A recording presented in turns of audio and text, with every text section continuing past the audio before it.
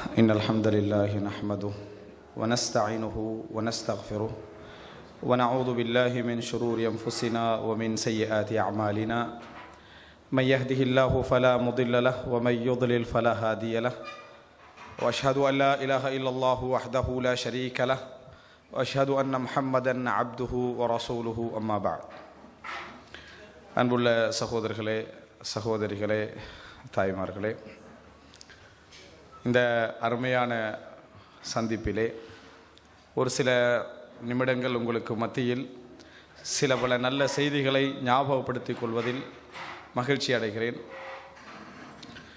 எனக்கு இந்த நேரத்திலே வழங்கப்பட்டிருக்கக்கூடிய தலைப்பு மரணத்தை எதிர்பார்த்த ஒரு முஃமினின் வாழ்வு என்கின்ற தலைப்பு எனக்கு தரப்பட்டிருக்கிறது. அன்புள்ள சகோதரர்களே, இந்த தலைப்பு நீங்கள் முதன்முறையாக கேட்கின்ற தலைப்பு கிடையாது. பல நூற்றுக்கணக்கான தடவைகள் நாம் இது போன்ற தலைப்புகளை நாம் என்ன செய்திருப்போம், கேட்டிருப்போம். அதே நேரம் கேட்கின்ற நேரத்தில் ஒரு நிறைய உத்வேகத்தோடும் சிறந்த முறையில் வாழ வேண்டும் என்கின்ற எண்ணத்தோடும் இந்த இடத்தை விட்டு கலைந்திருப்போம். மறுபடியும் ஒரு 3-4 மணித்தியாலங்களுக்கு பின் இதே மாதிரி இன்னொரு தலைப்பில் நம்ம பயான் கேட்டால் தான் சரி அப்படின்ற முடிவோடு என்ன செய்திருப்போம், மாறியிருப்போம். இது வளமை, இது நமக்கு மத்தியிலே நடந்து வரக்கூடிய ஒரு வளமை. எனவே அந்த தொய்வு நிலை இப்பொழுது உங்களை என்ன செய்திருக்கும் அப்படி என்று சொன்னால், இப்போது ஷைத்தான் உங்களையே நல்லா ப்ரிப்பேர் பண்ணியிருப்பான். எல்லாரும் என்னையும் சேர்த்து ப்ரிப்பேர் பண்ணிப்பான். என்ன, இந்த பயானை நம்ம கேட்குறோம், நல்ல உணர்ச்சி வசப்படுறோம், திருந்திரம் என்று முடிவெடுக்கிறோம், மறுபடி 4 மணித்தியாலத்தில் சேஞ்ச் ஆகிறோம். அப்படி என்ற அந்த மனோநிலையை ஷைத்தான் பேசுகின்ற எனக்கும் ஏற்படுத்தி இருப்பான், கேட்கின்ற உங்களுக்கும் என்ன செய்திருப்பான், ஏற்படுத்தி இருப்பான். இந்த நிராசை தான் பல நேரங்களில் எத்தனையோ நல்ல உபதேசங்கள் எங்களுடைய உள்ளத்துக்கு சேராமல் இருப்பதற்கான காரணமாக மாறுவது இது போன்ற அந்த எண்ணங்கள் தான். ஷைத்தானை பொறுத்த வரைக்கும் அதாவது பல அனுபவங்களை கண்ட ஒரு தந்திரவாதி. அதனால் சில செய்திகள் எங்கள் உள்ளங்களுக்கு வராமல் ஆக்க வேண்டும் என்பதற்கு பல வலைப்பின்னல்களை ஷைத்தான் இட்டுத்தான் என்ன செய்வான், எங்களை வழி நடத்தி கொண்டிருப்பான். எனவே எப்பொழுது நாங்கள் ஒரு விஷயத்தை புரிந்து கொள்ள வேண்டும், ஃபதக்கிர் ஃபஇன்ன திக்ரா தன்ஃபஉல் முஃமினீன், ஞாபகப்படுத்துங்கள், ஞாபகப்படுத்துவது என்பது முஃமின்களுக்கு பயனளிக்கும். ஞாபகப்படுத்துவது முஃமின்களுக்கு பயனளிக்கும். யாராவது ஒருவர் எங்களுக்கு ஒரு உபதேசம் செய்வதற்காக, இப்படி மைக்கு பிடிச்சித்தான் இல்லை, தனிமையில் ஒரு சந்தர்ப்பத்தில் ஒரு நிகழ்வில் அல்லாஹ்வை பயந்து கொள்ளுங்கள் அப்படி என்று சொல்லி ஒரு உபதேசமோ அல்லது ஏதோ ஒரு வகையில் ஒரு உபதேசமோ செய்தால் உடனடியாக எங்கள் மனது அதை ஏற்கக்கூடிய பண்பாட்டிற்கு நாங்கள் பழக வேண்டும். அதை ஏற்கக்கூடிய ஒரு பண்பாட்டிற்கு நாங்கள் பழக வேண்டும். சொல்லுகின்றவர் சில பொழுதுகளில் எங்களை விட தக்குவாவோடு இருப்பதற்கு தகுதியானவராக இருக்கலாம், உபதேசத்துக்கு தகுதியானவராக இருக்கலாம். ஆனால் ஒரு உபதேசம் எங்களுக்கு சொல்லப்பட்டால் உடனே நாங்கள் அதை ஏற்றுக்கொள்கின்ற அந்த மனோபாவத்துக்கு நாங்கள் எங்களை பழக்கிக் கொள்ள வேண்டும். அப்பொழுது மாத்திரம்தான் தவறுகள் சுட்டி காட்டப்படுகின்ற சூழ்நிலை உருவாகும். ரசூலுல்லாஹி ஸல்லல்லாஹு அலைஹி வஸல்லம் சொன்னார்கள், அல்லாஹ்வுக்கு மிகவும் வெறுப்பான வார்த்தைகளில் ஒன்று இத்தகில்லா, அல்லாஹ்வை பயந்து கொள்ளுங்கள் என்று சொல்லப்படுகிற நேரத்தில் அலைக்க பினஃப்சிக், உங்களுடைய வேலையை நீங்கள் பாருங்க அப்படி என்று சொல்வது தான் அல்லாஹ்வுக்கு மிகவும் வெறுப்பான வார்த்தைகளில் ஒன்று அப்படின்னு. நாங்கள் இன்றைக்கு சர்வசாதாரணமாக என்ன செய்கிறோம், பேசுகிறோம். இந்த மாதிரி சொல்ல மாட்டோம். அல்லாஹ்வை பயந்து கொள்ளுங்கள் அப்படின்னு சொன்னால் பயமெல்லாம் எங்களுக்கு தெரியும் அப்படின்னு ஒரு வார்த்தையை நம்ம என்ன செஞ்சுருவோம், தக்குவாலாம் எங்களுக்கு தெரியும், நாங்கள் படித்து தான் இருக்கிறோம், நாங்களும் தௌவா சென்டரோட 15 வருஷமாக என்ன செய்கிறோம், தொடர்போட இருக்கத்தான் செய்கிறோம்னு சொல்லி உபதேசம் செய்ய வந்தவனுக்கு ஒரு உபதேசம் செஞ்சு என்ன செஞ்சுருவோம், அனுப்பிடுவோம். இது எங்களது ஒரு மனநிலையாக மாறி இருக்கிறது. அதாவது உபதேசங்கள் கேட்டு கேட்டு என்ன ஆகிட்டேன்னா, நாங்களே ஒரு முடிவுக்கு வந்திருக்கிறோம், கேட்டு பிரயோசனம் இல்லை என்பது போன்று நம்ம வாயால் சொல்லலை, வெளியே சொல்லலை, ஆனால் ஒரு முடிவுக்கு நம்ம என்ன செய்திருக்கிறோம், அப்படி வந்திருக்கிறோம். எனவே முதலாக என்ன புரிந்து கொள்ள வேண்டும் என்றால், நீங்கள் குர்ஆனை எடுத்து பார்த்தீங்கன்னு சொன்னால் அல்லாஹு தாலா பல இடங்களில் ஒரே விஷயத்தை திருப்பி திருப்பி திருப்பி என்ன செய்கிறான், சொல்லி காட்டுறான். சூரத்துல் பக்ரால மூசா அலைஹிஸ்ஸலாத்துடைய வரலாற்றை படிப்பீர்கள். அந்த கொஞ்சம் தாண்டி அடுத்த சூரத்துக்கு போகிற நேரத்தில் அந்த வரலாறு அதே விஷயம் இன்னொரு மேரில் என்ன செய்யும், குர்ஆனில் வரும். ஏன் அல்லாஹு தாலா இப்படி மாற்றி திருப்பி திருப்பி சொல்லுகிறான் அப்படி என்று சொன்னால், உணர்வு என்பது எங்கே டச் ஆகும் என்பது இல்லை, ஒரே செய்தியாக இருக்கும், ஒரே தகவலாக இருக்கும். ஆனால் அந்த தகவல் எங்களை எங்கே மனதிற்கு தொட்டு எங்களை மாற்றும் என்பது சொல்ல முடியாது. ஒரே விஷயத்தை 1000 முறை கேட்டிருப்போம். ஆனால் உங்களுக்குரிய தௌஃபீக்கே அல்லாஹு தஆலா 1001வது முறை தான் என்ன செய்திருப்பான், எழுதியிருப்பான்.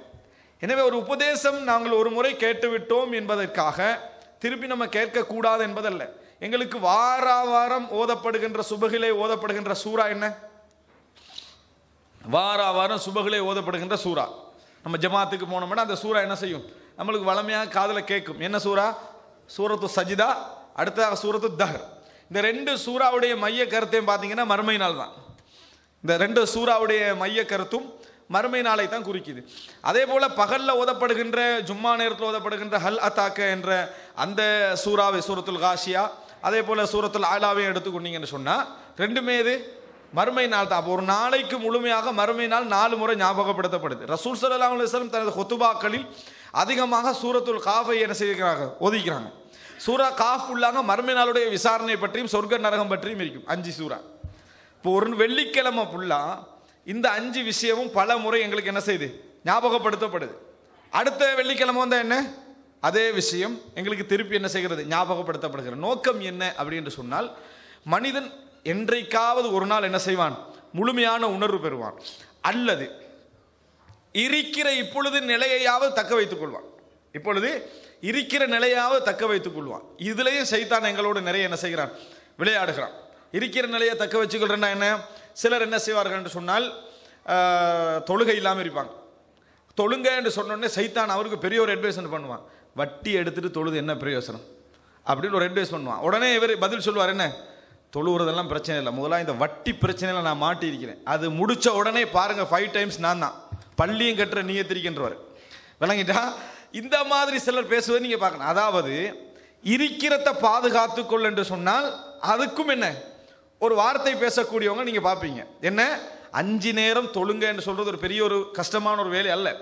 ஆனா அது சொன்ன உடனேயே இருக்கிறதையாவது நம்ம பாதுகாப்போம் அப்படி என்று நினைப்பது கிடையாது. அப்படி என்று நினைப்பது கிடையாது. இந்த நிலைமை நம்ம என்ன செய்கிறோம், பார்க்கிறோம். எனவே உபதேசம் என்பது நாங்கள் நினைச்சிடக்கூடாது, நம்ம ஒரு முறையோ 2 முறையோ 3 முறையோ கேட்டால் அது அவ்வளவுதான் நினைக்கக்கூடாது. தகவல்களை பொறுத்த வரைக்கும் 1 முறை 2 முறை 3 முறை கேட்டால் போதுமானது. ஆனால் உணர்வு பெறக்கூடிய விஷயங்கள் நிறைய எங்களுக்கு தேவை. வெள்ளிக்கிழமை நாள் எங்களுக்கு தேவைப்படுவது காரணம் உபதேசம் பெறுவதற்கு, குர்ஆன் ஓதுவது உபதேசம் பெறுவதற்கு, நல்லவர்களுடைய தொடர்பு உபதேசம் பெறுவதற்கு, நல்ல சூழல் உபதேசம் பெறுவதற்கு. சில பொழுதுகளில் இது போன்ற மஜ்லிஸ்களுக்கு நாங்கள் வேறு நோக்கங்களுக்காக கூட வரலாம், வாய்ப்பு இருக்கிறது. ஒரு ஃப்ரெண்ட்ஸை சந்திக்கலாம், நல்ல மக்களை சந்திச்சுக்கலாம், ஒருத்தருக்கு ஒரு கொடுக்கல் வாங்கல் இருக்கீங்க அதை பேசிக்கலான்னு வரலாம். ஆனால் நீங்கள் வார மஜ்லிஸ் எது, ஒரு நல்ல மஜ்லிஸுக்கு வாரீங்க, இது கூட உங்களுக்கு நல்ல தொடர்பு என்ன செய்யும், வரவழைக்கும். எனவே எப்பொழுதும் நான் எந்த உபதேசத்தை கேட்க போனாலும் சரி, இது நம்ம நிறைய கேட்டது அதனால் நம்ம திருந்த வாய்ப்பே இல்லை அப்படின்னு சொல்லி உட்காரக்கூடாது. இதில் அதே நேரம் நம்ம முழுசா எப்பொழுதும் கட்டுப்போன மாதிரியான ஃபீலிங்கும் இருக்கக்கூடாது. அதுவும் செய்வான் சைத்தான். என்ன முழுசா கட்டுப்போன மாதிரி ஃபீலிங்கை சைத்தான் ஏற்படுத்தினான்டா அது என்ன செய்யும் தெரியுமா, எல்லா தவறான வேலைகளையும் உங்களுக்கு ஈஸியாக செய்ய வைக்கும். ஏன் நீங்கள் தான் ஏற்கனவே கெட்டு போய்க்கிறீங்களே, அதை சைத்தான் ஏற்படுத்திக்க, நீ இன்னும் திருந்தலை, நீ இன்னும் நல்லா இல்லை அப்படின்னு சொல்லிக்கண்டே இருப்பான். அப்போ அதனால் உங்களுக்கு என்ன செய்யும்னு சொன்னால், நீ சினிமா பார்த்தா தவறில்லை, அதான் நீங்கள் திருந்தலையே, சினிமா பார்த்தா தவறில்லை, பொய் சொன்னால் தவறு இல்லை, ஏமாத்தினா தவறில்லை, இன்னும் திருந்தலையே, அப்படி என்கின்ற ஒரு மனோநிலையும் சைத்தான் என்ன செய்வான், ஏற்படுத்துவான். எனவே நம்ம எப்பொழுதும் கவனமாக இருக்க வேண்டிய ஒரு பகுதி, உபதேசங்கள் எங்களை சிறந்த முறையில் வந்தடைவதற்கான வாசல்களை திறந்து வச்சிருக்கும். அதில் இன்னொரு பகுதி என்னன்னு சொன்னால், நம்மளை யாராவது நமது குறைகளை சுட்டி காட்டுகிறார்கள், நமது தவறுகளை சுட்டி காட்டுகிறார்கள் அப்படி என்று சொன்னால், சில பொழுது அவர் சுட்டி காட்டுவது நம்மகிட்ட இல்லாமல் கூட இருக்கலாம், ஆனால் அவராக ஒரு விஷயத்தை விளங்கி சுட்டி காட்டுகிறார்னு வைங்கள், அதையும் நாங்கள் வரவேற்க பழகணும். அதுக்கு பின்னால் நமக்கு அப்படி இல்லைன்னு சொல்லலாம், வரவேற்க பழக வேண்டும். அப்பொழுதுதான் நமக்கு எங்களது குறைகளை இன்னொருவர் சிந்தித்து சுட்டி காட்டுவதற்குதே, அதை விட ஒரு பெரிய அருள் ஒன்று இல்லை, அதை விட பெரியோரு அருள் இல்லை. காரணம் என்ன, எங்களது தவறுகள் எங்களுக்கு விளங்க வைக்கக்கூடிய ஒரு பெரிய ஒரு சந்தர்ப்பம் தான் அந்த சந்தர்ப்பம். எனவே அன்புள்ள சகோதரர்களே, நிறைய உபதேசத்திற்கான வாய்ப்புகளை ஏற்படுத்திக் கொள்ளுங்கள், அந்த வழிகளை திறந்து கொள்ளுங்கள். என்றோ ஒரு நாள் ஏதோ ஒரு உபதேசம் எங்களோட உள்ளத்தில் என்ன செய்யலாம், செயல்படுத்தப்படலாம் என்பதை புரியும். சில பொழுதுகளை நீங்களே அறிஞ்சிருப்பீங்க, ஒரே குர்ஆன் வசனத்தை ஒரு 10-20 தடவை ஓதிருப்பீங்க, 20வது தடவை 1வது தடவை விளங்காத ஒரு அர்த்தம் உங்களுக்கு என்ன செய்யும், புரியும். ஒரு பெரிய ஒரு தாக்கம் அதனால் என்ன செய்யும் ஏற்படும். ஆனால் இதே வசனத்தை நம்ம 100 முறை என்ன செஞ்சுக்கிறோம் ஓதிருக்கணும், இப்படி ஒரு தாக்கம் நம்மளுக்கு என்ன செய்யலை வரலையே அப்படின்னு நம்ம நினைப்போம். இவைகளை நான் சொல்வதற்கான காரணம் என்னன்னு சொன்னால், நம்ம பின்னால் சொல்கிற பயானுக்கு ஏதாவது ஒரு வெயிட்ரிக்கணுமாக இருந்தால் நம்ம முன்னால் என்ன கேட்கக்கூடிய உபதேசத்தை சரியாக என்ன செய்யணும் புரிந்து கொள்ள வேண்டும் என்பதற்காகத்தான் இந்த பகுதியில் நம்ம என்ன செய்தேன் சொன்னேன். அதே நேரம் கடைசி வரைக்கும் நம்ம பயப்படக்கூடாது. என்ன தோல்வி அடைஞ்சிட்டோம், இனி நம்ம சைத்தானோடலாம் என்ன செய்யலாது, வெற்றி பெற முடியாது அப்படின்னு என்றைக்கும் சைத்தானுக்கு என்ன செய்யக்கூடாது, சரண்டர் ஆகிடக்கூடாது. சைத்தானுக்கு இஸ்திஸ்லாமாவோட கடைசி மூச்சு விடுகின்ற நேரம் வரைக்கும் அல்லாஹ் எங்களுக்கு என்ன செய்யறான், சந்தர்ப்பம் தந்து வச்சுக்கிறான். போராடி தோல்வி அடைந்தாலும் கடைசி செகண்ட் வரைக்கும் எங்களுக்கு என்ன சந்தர்ப்பம். அந்த நிமிடம் நம்ம தௌபா செய்து திருந்தி நல்ல வாழ்க்கை வாழ்ந்தாலும் அல்லாஹ் என்ன செய்வான், எங்களுக்கு கூலி தருவான். ஆனால் சைத்தான் என்ன செய்ய பார்ப்பான்னா, அந்த விஷயத்தை நம்மளுக்கு கட்டுப்படுத்த பார்ப்பான். எது, இந்த சிலர் என்ன செய்வாங்க, ஒரு தடவைக்கு நான் சினிமா பார்க்க மாட்டேன் அல்லது மோசமான வேலைகள் செய்ய மாட்டேன்னு முடிவெடுப்பான், மறுபடி நல்லா வருவான், மறுபடி கட்டு போகிறது, மறுபடி தௌபா செய்கிறது, இப்படியே ஒரு 10-20 தடவை நடந்திருக்கும். அப்போ சிலர் கேள்வியாக கூட கேட்பாங்க, நான் எப்போ தௌபா செஞ்சாலும் அடுத்த செகண்ட் என்ன செஞ்சிடுறேன், அந்த பாவத்தை செஞ்சிடுறேன், அப்போ இது அல்லாஹ் இந்த தௌபாவை ஏற்றுக்கொள்வானா அப்படின்ட்டு. நாங்கள் அதில் அல்லாஹ் தஆலா தௌபா ஏற்றுக்கொள்வான்னு பதில் சொன்னாலும் சைத்தான் ஒரு பதில் சொல்கிறான், எப்படி ஏற்றுக்கொள்வான், எப்படி உண்ட தௌபா என்ன செய்வான், அல்லாஹ் ஏற்றுக்கொள்வான். நீ விளையாட்டு காட்டுற மாதிரியே இருக்குது, ஒன்று பாவத்தை விடணும் அல்லது தௌபாவை விடணும், ஒன்றில் பாவத்தை விடணும் அல்லது தௌபா விடணும். எதை விடுவான் இவன், தௌபா விட்டுருவான். அல்லாவை மதிக்கணுமே, அல்லாவை மதிக்கிறதுக்காண்டி தௌபாவை விட்டுருவான், பாவத்தை விட மாட்டான். அது அவனுக்கு விளங்காது. என்றைக்கு முழுசா திருந்துறாரோ அப்போதான் தௌபா கேட்கணும்னு முடிவெடுப்பான், அதுக்கப்புறம் அவர் திருந்தவே மாட்டார். எனவே எப்போ முடிவெடுத்துக் கொள்ள வேண்டும், நம்ம போராடிக்கொண்டே இருக்க வேண்டும். நம்ம அதுக்குத்தான் வாழ்க்கை, அதுக்குத்தான் வாழ்க்கை. போராடிக்கொண்டு இறுதி சந்தர்ப்பம் வரும் வரைக்கும் போராடிக்கொண்டே இருக்க வேண்டும். அல்லாஹ் தஆலா உங்கள் போராட்டத்துக்கு ஒரு தடவை கபூல் செய்வான். ஒரு அறிஞர் சொல்கிறார், அதாவது ஜாஹத்து, அல்லாஹ்வுடைய பாதையில் நான் 20 வருடங்கள் இபாதத்து செய்ய முயற்சி எடுத்திருக்கிறேன், அந்த இபாதத்திலே 20 வருடங்கள் அனுபவித்து தொழுதிருக்கிறேன். அப்ப 20 வருடம் என்ன போராட்டம். ஒரு தடவை தஹஜ்ஜத்துக்கு எழும்புறது, அடுத்த தடவை என்னது நம்மட போராட்டம் தஹஜ்ஜத்துல இல்லையே சுபகுல விளங்கிட்டா. அந்த அறிஞர்களோட போராட்டம் என்ன, ஒரு தடவை தஹஜ்ஜத்துக்கு எழும்புறது, மறுபடியும் என்ன செஞ்சிடுறது தூக்கணும், மறுபடியும் முயற்சி. இப்படியான ஒரு பெரிய போராட்டம் கண்டு கண்டு கடைசியில் என்ன செஞ்சிட்டாங்க, சக்சஸ், வெற்றி அடைந்துடுறாங்க. அல்லாஹ்வுடைய தௌஃபீக் ஒரு தடவை வரும், எங்களது உள்ளத்தை வைத்து எங்களது முயற்சி இஹ்லாஸ், எங்களுடைய எண்ணங்கள், நாம் எங்கே போகிறோம் இந்த பாதையெல்லாம் யாருக்கு தெரியும், அல்லாஹ்வுக்கு தெரியும். எனவே என்றைக்கும் நம்ம இஸ்திஸ்லாம் ஷைத்தானுக்கு சரண்டர் ஆகிற ஒரு இடத்துக்கு என்ன செய்யக்கூடாது, வரவே கூடாது. ஆகிரதஹலா, நமது உயிர் போகக்கூடிய கடைசி தருணத்திலும் அல்லாஹ்வுடைய தௌஃபீக் நம்மளுக்கு என்ன செய்யலாம், வரலாம் என்பதை புரிந்து கொள்ள வேண்டும். அன்புள்ள சகோதரர்களே, மரணத்தை எதிர்பார்த்த முஃமினின் வாழ்வு அப்படி என்கின்ற இந்த அம்சம் ஒரு பிரதானமான அம்சம். ஏனென்றால் உலகத்திலேயே உபதேசங்களில் எல்லாம் மிகப்பெரிய உபதேசம் என்பது மரணம் தான். உபதேசங்களில் எல்லாம் மிகப்பெரிய உபதேசம் என்பது மரணம். காரணம் என்ன அப்படி என்று சொன்னால், அதோட அவருடைய வாழ்க்கையோட எல்லா இன்பங்களும் என்ன செய்கிறது, முற்றுப்புள்ளி வைக்கப்படுகிறது. ஆனால் இப்போ நான் இந்த தலைப்பை உங்களுக்கு மற்ற செய்திகளை சொல்வதற்கு முன்னால் மரணத்தை பற்றி நாங்கள் வச்சிக்கிற கொஞ்சம் கற்பனைகளை நான் உங்களுக்கு சொல்கிறேன். சில நேரத்தில் நகைச்சுவையாக கூட இருக்கலாம். நம்ம மரணத்தை எப்படியெல்லாம் நினச்சிக்கிறோம். எங்களை நிறைய பேருடைய எண்ணம் என்னன்னு சொன்னால், நான் என்னோட வேலையெல்லாம் முடிக்காமல் மவுத்தாக மாட்டேன் ஒரு ஃபீலிங் இருக்கு எல்லாருக்கிட்ட. எப்படி முன்னால் ஆக்சிடென்ட் நடந்து அவன் மவுத்தாகினாலும் சரி, பக்கத்து வீட்டு உள்ளவன் மவுத்தாகினாலும் சரி, குடும்பத்தில் சொந்தக்காரன் மவுத்தாகினாலும் சரி, நான் என்னோட வேலை கொஞ்சம் இருக்குது, அந்தந்த பிரச்சனைகள்லாம் முடிச்சுட்டு கடைசியில் தான் பெரும்பாலும் நான் என்ன செய்வேன், மவுத்தாகுவேன். மவுத்தாகிற பயம் இருக்கும், ஆனால் எல்லாம் முடிச்சுட்டு மவுத்தாகிற மாதிரியான ஃபீலிங்கில் தான் என்ன செய்வாங்க, நிறைய பேர் இருந்து கொண்டிருப்பாங்க. அதனால் தைரியமாக தொழுகையை பின்னுக்கு போடுறது, தைரியமாக மற்றவனுக்கோட செய்ய வேண்டிய கொடுக்கல் வாங்கல் விஷயம் அதில் என்ன செய்கிறது, கவனம் இல்லாமல் இருக்கிறது, பாவங்களை கொஞ்சம் தைரியமாக செய்கிறது. ஏன், நான் தான் லேட்டாக தானே மௌத்தா போகிறேன். இந்த எண்ணப்பாடு நிறைய பேருடைய உள்ளத்தில், நான் எனது வேலைகளை முடிச்சுட்டு தான் நான் பெரும்பாலும் என்ன செய்வேன், மௌத்தாகுவேன் என்கின்ற எண்ணம் இருக்குது. இது எதிர்பார்த்த வாழ்வா, மரணத்தை எதிர்பார்த்த வாழ்வல்ல. இந்த வாழ்வு எப்படி இருக்கும் என்று சொன்னால், திடீரென மௌத்து வந்தது என்று சொன்னால் நம்ம நிச்சயமாக இறைவன் பக்கம் போக விரும்ப மாட்டோம். நமது முழுமையான எதிர்பார்ப்பு எதில் இருந்தது என்று சொன்னால், இப்போ தான் நம்ம துபாய்க்கு வந்து 3 வருஷம், இப்போ தான் துபாய்க்கு வந்து 3 வருடம், வந்த கடனை இப்போ தான் நம்ம முடிச்சுக்கிட்டு இருக்கிறோம். அப்போ நம்ம எப்போ மௌத்தாக வாய்ப்பு இருக்குது, 25 வருஷத்துக்கு பிறகு தான். ஏன், வீடு கட்ட வேண்டியிருக்குது, திருமணம் முடிக்க வேண்டியிருக்குது, வந்த கடன், எடுத்த லோன் எல்லாத்தையும் முடிச்சுட்டு மௌத்தாகிறேன்டா பெரும்பாலும் இன்னொரு 25 வருஷம் இருக்குது. இது மரணத்தை எதிர்பார்த்த வாழ்வா இல்லை. இது இந்த ஃபீலிங் உள்ள ஒரு ஆளால் மரண செய்தியை பார்க்க கூட கஷ்டமாக இருக்கும். மரண செய்தியை கேட்க கூட கஷ்டமாக இருக்குது. இவரது உணர்வில் என்ன இருக்குது அப்படின்னு சொன்னால் இந்த எண்ணம் பொதுவானது, இயல்பானது. நான் இதை சொல்லல, இது கூடுதலாக இருக்குன்னு சொல்லலை, எல்லோர்ட்டும் இயல்பாக இருக்கும். ஆனால் இந்த இயல்பு சிலர் என்ன செய்கிறாங்கன்னா ஒரு முடிவாகவே இருக்கிறாங்க. ஏன்னா நம்ம வளமையாக பார்க்குறேன், முன்னால் உள்ள பல வாகனங்கள் ஆக்சிடென்ட் நடக்குது, நம்ம படலை ஆக்சிடென்ட். அப்போ நம்ம பெரும்பாலும் அல்லாவால் ஒரு ஆசீர்வதிக்கப்பட்டு இன்னொரு 25-30 வருஷத்துக்கு பிறகு தான் நம்ம மௌத்தாக வாய்ப்பு இருக்கின்ற ஒரு எண்ணம். அன்புள்ள சகோதரர்கள், நமக்கு ஆக்சிடென்ட் பட்டால் நம்ம பார்க்கறதுக்கு இயலாது. அதனால தான் முன்னால் உள்ளதை நம்ம பார்த்து கண்டிக்கிறோம்.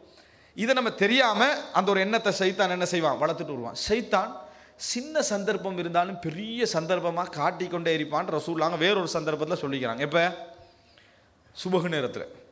சுபகு நேரத்தில் ஏகப்பட்ட அலாம் குளோக்கெல்லாம் வச்சுட்டு தான் நம்ம என்ன செய்வோம், தூங்குவோம்.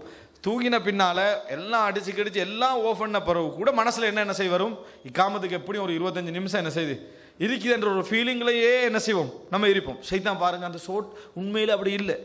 அந்த இடத்துல பார்த்தீங்கன்னா நீங்கள் எலும்பி பல் துளைக்கி முகத்தெல்லாம் கழுவிட்டு உது எடுத்து பள்ளிக்கு போக சுபகு சுண்ணத்து கூட என்ன செய்யாது, கிடைக்காத டைம் இருக்கும். ஆனால் சைத்தான் அலைக்க லைலும் தவீல் ஃபர்க், நீண்ட இரவு இருக்குது, தூங்கு. எப்படி இருக்குது அந்த ஏற்பாடு, நம்ம நம்புகிறோம். அந்த நிமிஷம் அதை நம்புகிறோம். அந்த நிமிஷம் என்ன நினைக்கிறோம்டா, நம்மளுக்கு இதை தவிர வேற வேலை இல்லைன்னு நினைக்கிறோம். புதுசாக நான் பார்த்தேன் என்னென்னா, இந்த உளவியல் அறிஞர்கள் புதிய புதிய நோயாக சொல்லுவாங்களே, இதே ஒரு நோயாக போட்டிக்கிறாங்கன்னு. சுபகுல எழும்ப முடியாமல் தடமாறுறது இருக்குதே, இது ஒரு பெரிய மனநோயாக என்ன செஞ்சுக்கிறாங்க, பதிவு செஞ்சுக்கிறாங்க. ஏன் சுபகு தொழுகிறது ஒரு பக்கத்தில் விடுங்க, சுபகுல எலும்ப இயலாதன்ற ஒரு பெரிய மனநோய் நிறைய பேர் அந்த ஃபீலிங்கோட படுக்கிறாங்க. நம்ம சுபகு அவ்வளோதான், சுபகுல எப்படி எலும்புறது அப்படி என்ற ஒரு ஃபீலிங்கோட படுப்பதை ஒரு மனநோயாக மாற்றி விட்டுக்கிறாங்க. அப்போ அந்த அளவுக்கு நிறைய பேருக்கு அது மாறி இருக்கிறது. நீண்ட நேரம் என்று இந்த சுபகுடைய தூக்கத்துக்கே ஷைத்தான் இப்படி செய்கிறதாக இருந்தால் வந்து 60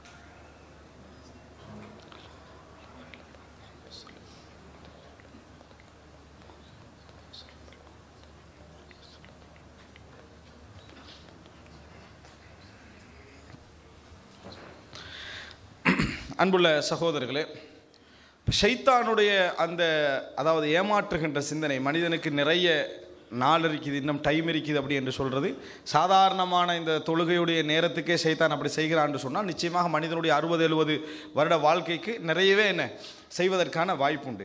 இது நம்ம மரணத்தை பற்றி நிறைய பேர் யோசிக்கக்கூடிய ஒரு விஷயம். எனது வேலைகள் முடியாமல் நான் என்ன செய்ய மாட்டேன், மரணிக்க மாட்டேன் என்று நினைக்கக்கூடிய ஒரு அம்சம். இரண்டாவது என்ன அப்படி என்று சொன்னால், மௌத்தை பற்றியுள்ள இன்னொரு தவறான ஒரு அபிப்பிராயம் அல்லது மனிதனுடைய எண்ணத்திலே தோண்டக்கூடிய ஒரு விதமான எண்ணப்பாடுகளை நான் என்ன செய்கிறேன் சொல்கிறேன். மரணத்தை பொறுத்த வரைக்கும் அவர் என்ன நினைக்கிறார் அப்படி என்று சொன்னால், எனது மரணம் நான் எதிர்பார்த்த வகையில், நான் நினைத்த வகையில், நினைக்கின்ற ஒரு சூழலில் தான் என்ன செய்யும், மரணம் வரும் என்பது. ஆனால் அப்படி இல்லைன்றது உண்மை அவருக்கு தெரியும். ஆனால் அந்த எதிர்பார்ப்பு என்ன செய்தவர்கிட்ட இருக்குது. ஒரு அதாவது நான் நினைத்த மாதிரி, நான் ஒரு நினைத்த சூழலில், நான் நினைத்த அமைப்பில் தான் என்ன செய்யும் மரணம் வரும். அதுக்கு ஒரு நல்ல உதாரணம் வெளிநாட்டில் வாழ்கிறவங்களோட உதாரணம். அவங்களாம் பெரும்பாலும் என்ன நினைக்கிறாங்கன்னா, இன்ஷா அல்லாஹ் 60 வயசில் ஊரில் போய் செட்டில் ஆகிறோம், மவுத் ஆகிறோம். விளங்கிட்டா, 60 ஊருக்கு போகிறோம், செட்டில் ஆகிறோம், மவுத் ஆகிறோம். அதுக்கு சில சம்பவங்களையும் வச்சுக்கிறாங்க. அவர் எல்லாம் முடிச்சுட்டு போனார், மாஷா அல்லாஹ் அடுத்த வீக்கே என்ன செஞ்சிட்டாரு, அவர் மவுத் ஆகிட்டார். அதே மாதிரி இவர் என்ன செய்வார், மவுத்தாகுவார். அதாவது நான் நினச்ச மாதிரி எல்லா வேலைகள் முடித்த மாதிரி ஃபஸ்ட்டுக்கு எதிர்பார்க்கறது போல நான் விரும்புகின்ற வகையில் ஒரு மரணம் வரும் என்பது போன்ற என்ன, இதெல்லாம் எப்போ க்ளீன் ஆகும் தெரியுமா, இதெல்லாம் மவுத்து வார நேரம்.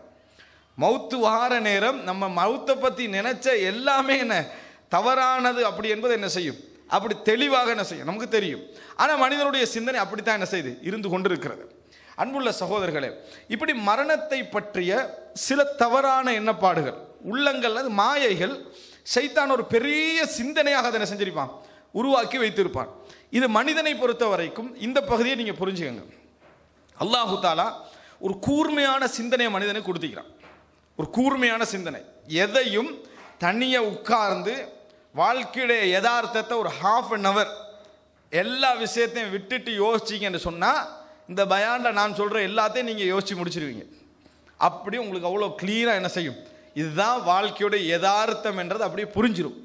ஒரு சொந்தக்காரருடைய, ஒரு தம்பியுடைய, ஒரு தங்கச்சியுடைய, ஒரு தந்தையுடைய அல்லது நெருங்கிய உறவினருடைய ஒரு ஜனாசாவுக்கு போகிற நேரத்தில் அப்படி பளிச்செண்டு இதான் லைஃப்ன்றது என்ன செய்யும் தெரியும். ஒரு ஜனாசா, ஒரு மன்னருடைய ஜனாசா அல்லது பெரிய ஒரு அமைச்சருடைய ஒரு ஜனாசா குளிப்பாட்டப்படுகிற நேரத்தில் எல்லா ஹக்கீக்கத்தும் அப்படியே என்ன செய்யும், எல்லா உண்மையில் யதார்த்தமாக விளங்கும் மனிதனுக்கு. பயான் உண்டு செய்தி தான் அவைகளை விளங்கணும்ன்ற அவசியம் இல்லை. ஆனால் என்ன நடக்கும் அப்படி என்று சொன்னால், இந்த உலகத்தில் அல்லாஹு தாலா வைத்திருக்கக்கூடிய அலங்காரமான இந்த லைஃப், அதை சைத்தான் என்ன செய்வான்னு சொன்னால், உங்களுக்கு முன்னால் கொண்டு வந்து நிறுத்துகிற நேரத்தில் இயல்பிலேயே இந்த கூர்மையான சிந்தனை மங்கிரும். அதாவது அவைகள்லாம் அலங்காரம் என்று தெரியும், அப்படியெல்லாம் இல்லை.